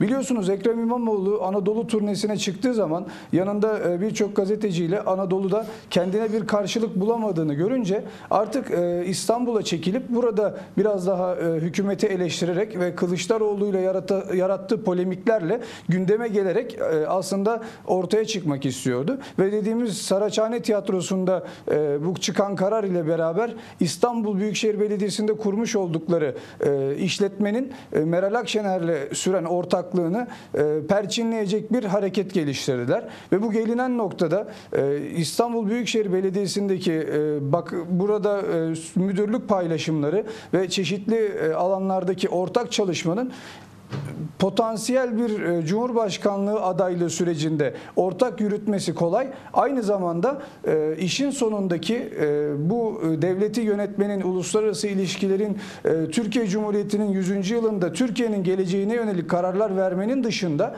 hükümet olma ihtimaline binaen yapılabilecek bir pasta paylaşımı olarak değerlendirdiler. Ve dediğimiz gibi işte burada Mansur Yavaş'ın son dönemde ortaya çıkmasında da kendisinin burada altılı masanın liderinin de onayını alması durumunda aday olabileceğini açıklaması yerini korumak adına, eğer olur da bir grup insan, bir grup sosyal medya beni de aynı zamanda aday gösterirse ben Cumhurbaşkanı adayımız Kılıçdaroğlu'nun emrindeyim demek adına bir çıkış yaptığını düşünüyorum. Ankara Büyükşehir Belediye Başkanlığı kendisi için kafi bir makamdır. Bu makamı kendisi isteyerek Cumhuriyet Halk Partisi'ne geçmiştir. Bu konuda biliyoruz, hepimiz farkındayız. İYİ Parti ile beraber yapmış olduğu görüşmeleri reddetmiş. Bu Cumhuriyet Halk Partisi ile daha önce olduğu gibi Milliyetçi Hareket Partisi'ni CHP'lileşmekle suçladıktan sonra kendisi burada siyaset yapmaya başlamıştır. Bu süreç içerisinde de yine Cumhuriyet Halk Partisi'nden bu adaylığının ve başkanlığının devam edebilme ihtimali için biatını tekrardan Kılıçdaroğlu'na belli etmiştir. Peki şu şeye de girelim isterim. HDP'ye de girelim isterim. HDP kanadından kendi adaylarını açıklayacaklarına dair bir açıklama gelmiştim. Kılıçdaroğlu'nu destekler bir açıklamalar da gördük aslında. Şartlı olarak Kılıçdaroğlu'nu destekleyeceklerini ifade ettiler. Sizce HDP'den bir aday gelecek mi? HDP'nin Kılıçdaroğlu aday olduğunda masaya nasıl bir etkisi olacak? HDP'nin bugüne kadar Türkiye'de girmiş olduğu bütün seçimlerde kendi adayını ortaya çıkartarak bir siyaset yapma algısı içerisinde olduğunu hepimiz biliyoruz. Bu seçimde de ben yine HDP'nin kendi adayını çıkarma ihtimalini yüksek görüyorum. Ama bu süreç içerisinde Kılıçdaroğlu'nun kendisiyle yapmış olduğu, genel başkan yardımcıları düzeyiyle yapmış olduğu veya milletvekilleri aracılığıyla, eski milletvekilleri aracılığıyla yapmış olduğu görüşmelerde HDP'nin taleplerinin gerçekleşme ihtimali doğrultusunda daha güçsüz ve daha pasif bir aday çıkartarak desteğebileceklerine inanıyorum. Ve dediğimiz gibi seçimin ikinci tura kalması yani bir aday çıkaracak HDP ama Kılıçdaroğlu aday olursa desteğini de devam ettirecek diyorsunuz. Doğru mu anladım? Tabii ki. Burada ben HDP'nin aday çıkarmaktan geri duracağını düşünmüyorum. Ancak Kılıçdaroğlu'nun aday olması durumunda daha pasif ve temsili bir adayla yola çıkıp burada bu Kılıçdaroğlu'nun adaylığını açık ve net olarak destekleyeceklerini düşünüyorum. Ve dediğimiz gibi daha önce yapılan görüşmelerde de masanın altından üstünden neresinden bakarsanız bakın HDP'nin etkili olduğunu, okyanus ötesinin etkili olduğunu açık ve net olarak görüyorsunuz. Bu konuda da HDP pastadan bir pay istiyor ve aslında diğer pazarlık partilerinden çok daha fazla oya sahip olduğunu kendilerine göstererek oy istediği için aslında masanın da bir diğer kazananı olmak istiyor. Bu sebepten HDP bu konuda Kılıçdaroğlu'na açık ve net olarak bir talepte bulunacak ve eğer ikinci tura kalması durumunda desteklemesi için bir talepte bulunacaktır. Peki ne mantığı var kendi adaylarını çıkartmanın o zaman o halde? Çünkü Şimdi, Kılıçdaroğlu'nu destekleyeceklerini, altılı masaya destek vereceklerini söylediniz. Ama adaylarını da çıkaracaklarını söylediniz. Bu anlamda nasıl bir mantığı olacak? Burada şöyle bir durum var. Açık ve net olarak desteğini vermesi durumunda Türk toplumunun HDP ile olan hesaplaşmasını hepimiz biliyoruz. Burada HDP'nin bir terör örgütünün propagandasını yapan parti olduğunu biliyoruz. Yargılandığını, kapatılma davasının devam ettiğini biliyoruz. Meclis yardımından yoksun bırakıldığını biliyoruz. Böyle bir potansiyeli olan bir partinin Atatürk'ün kurmuş olduğu Cumhuriyet Halk Partisi'nin genel başkanını desteklediği açık ve net bir şekilde ayan beyan insanların önüne sunulabildiği zaman vatandaşın tepkisiyle Cumhuriyet Halk Partisi kendi seçmeninden dahi oy alamayacaktır. Aynı şekilde milliyetçi, ülkücü camiadan geldiğini iddia ederek başka yerlere sapan kişi ve kişilerden oluşan İP'in burada gerçekleştirmiş olacağı bütün desteklerde de HDP ile yan yana yürüdüğünün sözünün geçmesi dahi kendi seçmeni konusunda, kendi tabanı konusunda ciddi anlamda sıkıntılar yaratacaktır. Geldiğimiz noktada Cumhuriyet Halk Partisi'nin ve İP'in içerisinde bulunan belli kesimlerin rahatsız olması ve bu birlikteliğe karşı çıkması, yani sade vatandaş olarak, bir partili olarak bu yaşananlara tepki vermesi aslında Cumhuriyet Halk Partisi de en büyük korkularından biri olacaktır. Dediğimiz gibi HDP'nin de kendi içerisinde Kılıçdaroğlu'yla yahut İYİ Parti'nin gösterebileceği herhangi bir adayla yol yürümek istemeyecek de kitlesinin bulunduğunu göz önünde bulundurursak HDP'nin kendi adayını çıkarmasının aslında bir varlık göstergesi savaşı olacağına inanıyorum. Ve bu süreçte dediğimiz gibi HDP'nin kapatılma davasının devam ettiğini ve en kısa zamanda da bir sonuca ulaşması gerektiğini de açıkça belirtmek isterim. Peki Hasan Bey, sizinle devam edelim. HDP'nin Fatih Bey bir aday çıkaracağını ama kapalı olarak görünmeyen bir durumda da aslında Kılıçdaroğlu'nun adaylığı konusunda masaya destek vereceğini ifade etti. Siz bu konuda neler söylersiniz? Şimdi Aday çıkaracak mı HDP? Ben söz konusu siyasi partinin aday çıkartacağını düşünüyorum, ben de Fatih Bey gibi. Çünkü söz konusu siyasi partinin ülkemizin ve milletimizin bekası adına yapmış olduğu zararlı çalışmalar Türk milletinin malumu. Dolayısıyla masada zaten ruhen olup bedenen bulunmamasının sebebi de söz konusu partinin bu olumsuz etkisinden kaynaklanıyor. Dolayısıyla söz konusu siyasi parti mutlak suretle bence de aday çıkartacaktır. Ancak kendi tabanına, kendi seçmenine de bizim kazanma ihtimalimiz zaten yok. Cumhur İttifakı'nın karşısındaki adaya oy verin çağrısında bulunacaktır. Ki bu da altılı masadan çıkan aday olacaktır. Şimdi geçtiğimiz günlerde yanlış hatırlamıyorsam bir şahıs çıktı, dedi ki Mansur Yavaş'ın adaylığına biz şerh düşeriz. Evet. Yine bir milletvekili malum partinin çıktı, dedi ki Mansur Yavaş aday olursa biz oy vermeyiz. Şimdi bunlar Türk milletinin aklıyla dalga geçmektir. 31 Mart 2019 seçiminde acaba daha önceki genel seçimlerde %6.9 oy aldıkları Ankara'da bu siyasi partinin seçmenlerinin teveccühü kim olmuştur?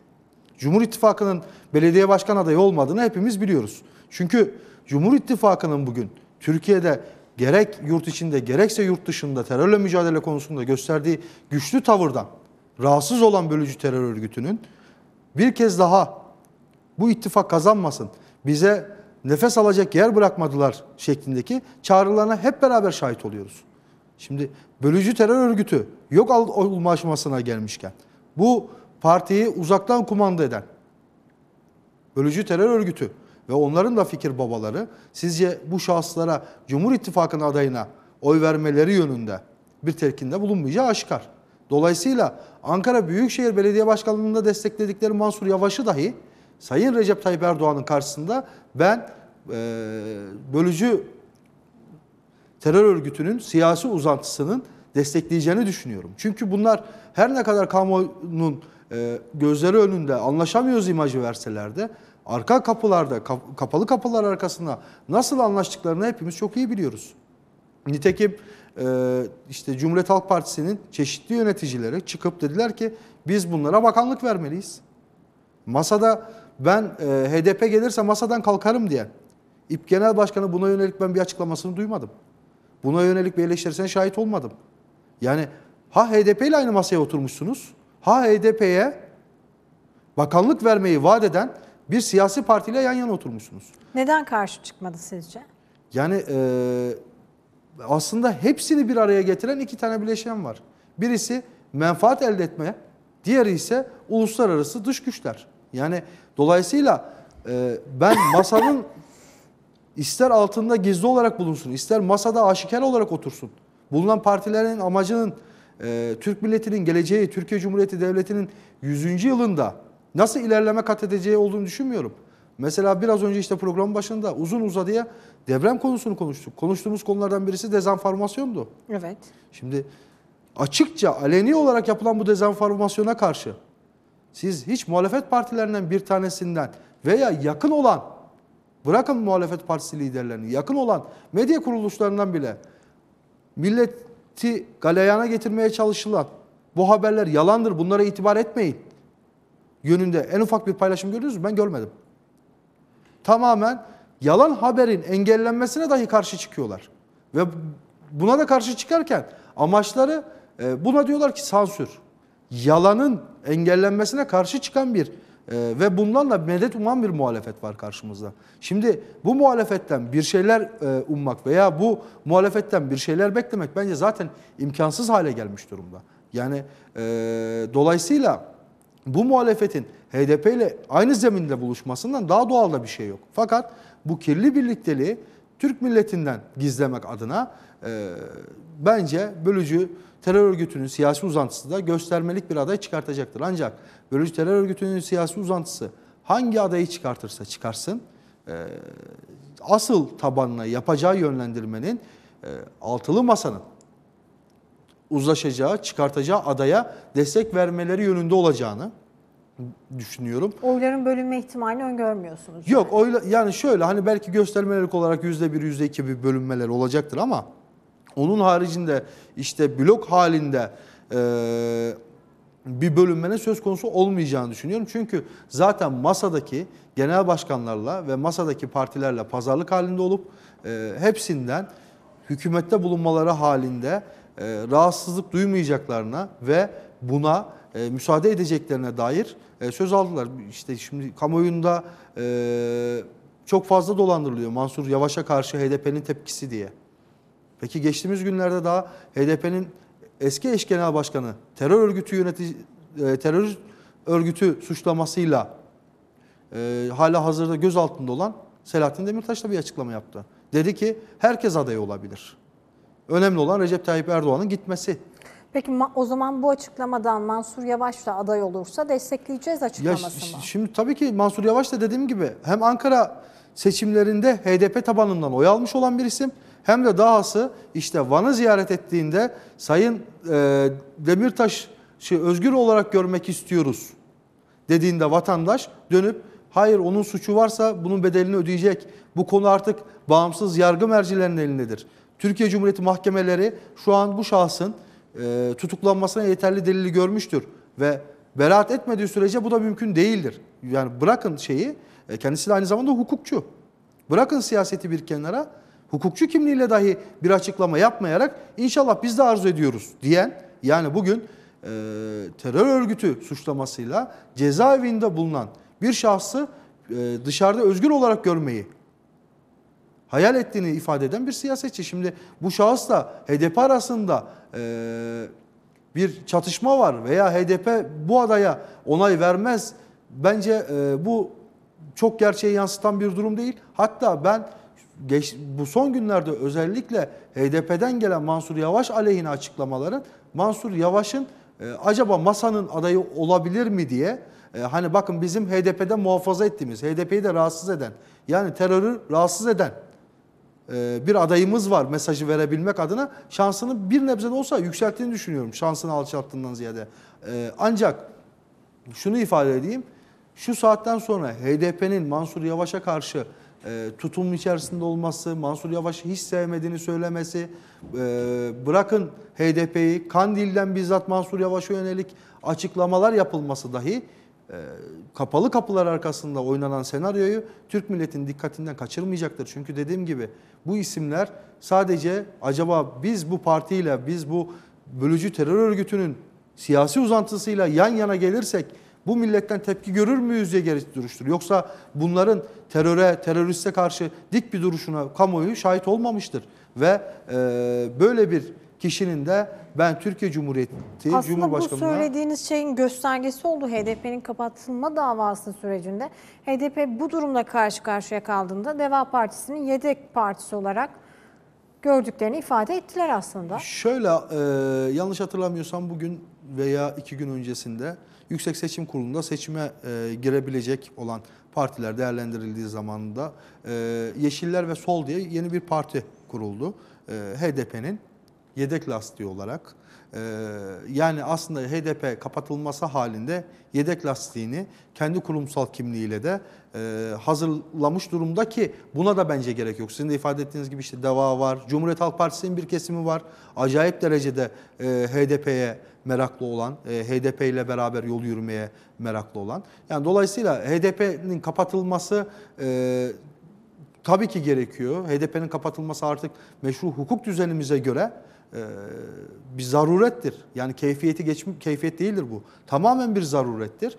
Ancak HDP'nin kapatılmasıyla beraber HDP zihniyetindeki siyasete de Milliyetçi Hareket Partisi lideri Sayın Devlet Bahçeli zaten HDP'nin kapatılmasıyla alakalı düşüncelerini ifade ederken açılmamak üzere kapatılmasından bahsediyor. Yani kurumsal olarak, tüzel kişilik olarak sadece HDP'nin kapatılması yerine başka siyasi partilerin aynı zihniyetle türemesi değil. HDP'nin bir kere daha siyaset yapamayacak. Yani bu siyasi geleneğin, terörle iltisaklı olan bir siyasi geleneğin bitirilmesi gerekiyor. İşte bu da belki 14 Mayıs 2023 seçimlerinden sonra Cumhur İttifakı'nın tekrardan bu ülkenin yönetimi için Türk milletinden tekrardan icazet almasından sonra mümkün olacaktır. Ancak şu an dediğiniz gibi işte Deva Partisi var, CHP'nin içerisinde çok ciddi bir HDP meraklısı kesim var.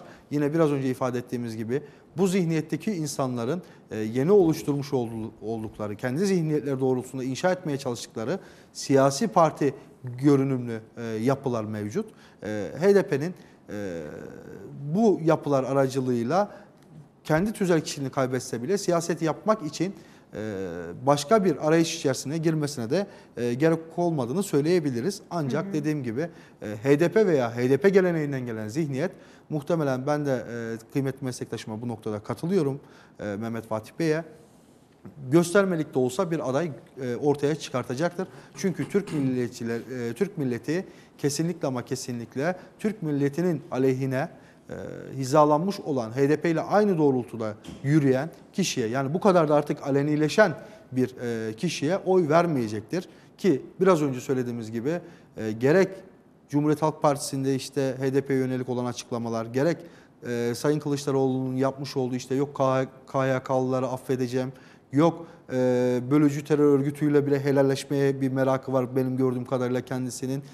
Yok bakanlık vermeler, yok mecliste görmek istemeler. Yine İP Genel Başkanlığı'nın kurduğu kahvaltı hayalleri. Yine diğer taraftan baktığımız zaman İstanbul seçimlerinde ve Ankara seçimlerinde bunlarla hizalanarak seçim kazandığını söylemekten geri duramayan iki büyükşehir belediye başkanı. Yani hayatlarının her noktasında, herhangi bir noktasında güncel olan durumlarda HDP ile hizalanmış, bir araya gelmiş olan siyasetçilerin Cumhuriyet'in 100. yılında ben Türkiye Cumhuriyeti'ni yönetemeyeceğini ve bu noktada Türk milletinden icazet alamayacağını düşünüyorum. Peki. Son 1 dakikam kaldı ama Mehmet Bey sizin de fikirlerinizi merak ediyorum bu noktada. HDP'den siz de bir aday, göstermelik bir aday çıkacağını mı düşünüyorsunuz? Yoksa tamamıyla artık Kılıçdaroğlu adaylığını ilan ettiğinde Kılıçdaroğlu'na ve altılı masaya destek vereceğini mi düşünüyorsunuz? Evet. Son yerel seçimlerden sonra özellikle İstanbul Büyükşehir Belediyesi ve Ankara Büyükşehir Belediyeleri CHP kazandıktan sonra çok kısa bir süre sonra HDP'li yetkililerin medya önünden açık açık CHP'ye parmak salladığı ve bizim sayemizde bu büyük şehirleri kazandınız, artık bizim de hakkımızı verin dediklerini alenen duyduk. Şimdi yerel seçimlerden bile böyle bir kazanım elde etmeye çalışan HDP'nin başkanlık ve milletvekili seçiminden böyle bir kazanım elde etmeye çalışmamasını beklemek mümkün değildir. Bu sebeple HDP altılı masayla pazarlıklarını yapacak, altılı masaya örtülü olarak desteğini verecektir. Aday çıkarma noktasında meslektaşlarım da ifade ettiği gibi simge bir aday çıkacağını düşünüyorum. Yani kazanmaya yönelik değil de altılı masadaki varlıklarını kamufle etmeye yönelik bir aday çıkaracaklarını düşünüyorum. Çünkü HDP'nin aday çıkarmaması doğrudan altılı masa içerisinde yer alan ve HDP altılı masanın içerisinde yer alan unsurların tabanlarında HDP'ye karşı olanların antipatisini çekmemek adına HDP'nin simgesel bir aday çıkaracağını ve Millet İttifakı'nın göstereceği adaya da doğrudan destek vereceğini bu şekilde düşünüyorum ben de. Peki, çok teşekkür ediyorum. Programımızın sonuna geldik artık. Depremi ve iç siyaseti değerlendirdik. Profesör Doktor Hüseyin Yılmaz Aruntaş, Ankara Üniversitesi Jeofizik Mühendis Bölümü Başkanı Profesör Doktor Bülent Kaypak, MHP Deprem Kurulu Başkanı Profesör Doktor Cengiz Şahin, Avukat Hasan Kumkale ve Türk Hukuk Enstitüsü Hatay Şube Başkanı Mehmet Bilgi ile birlikte Avukat Mehmet Fatih Önsöz bizlerleydi. Değerli katkılarınız için teşekkür ederiz. Efendim, bizden hemen sonra gece haberleriyle Eser Görkem Paktürk sizlerle olacak. Sağlıkla kalın.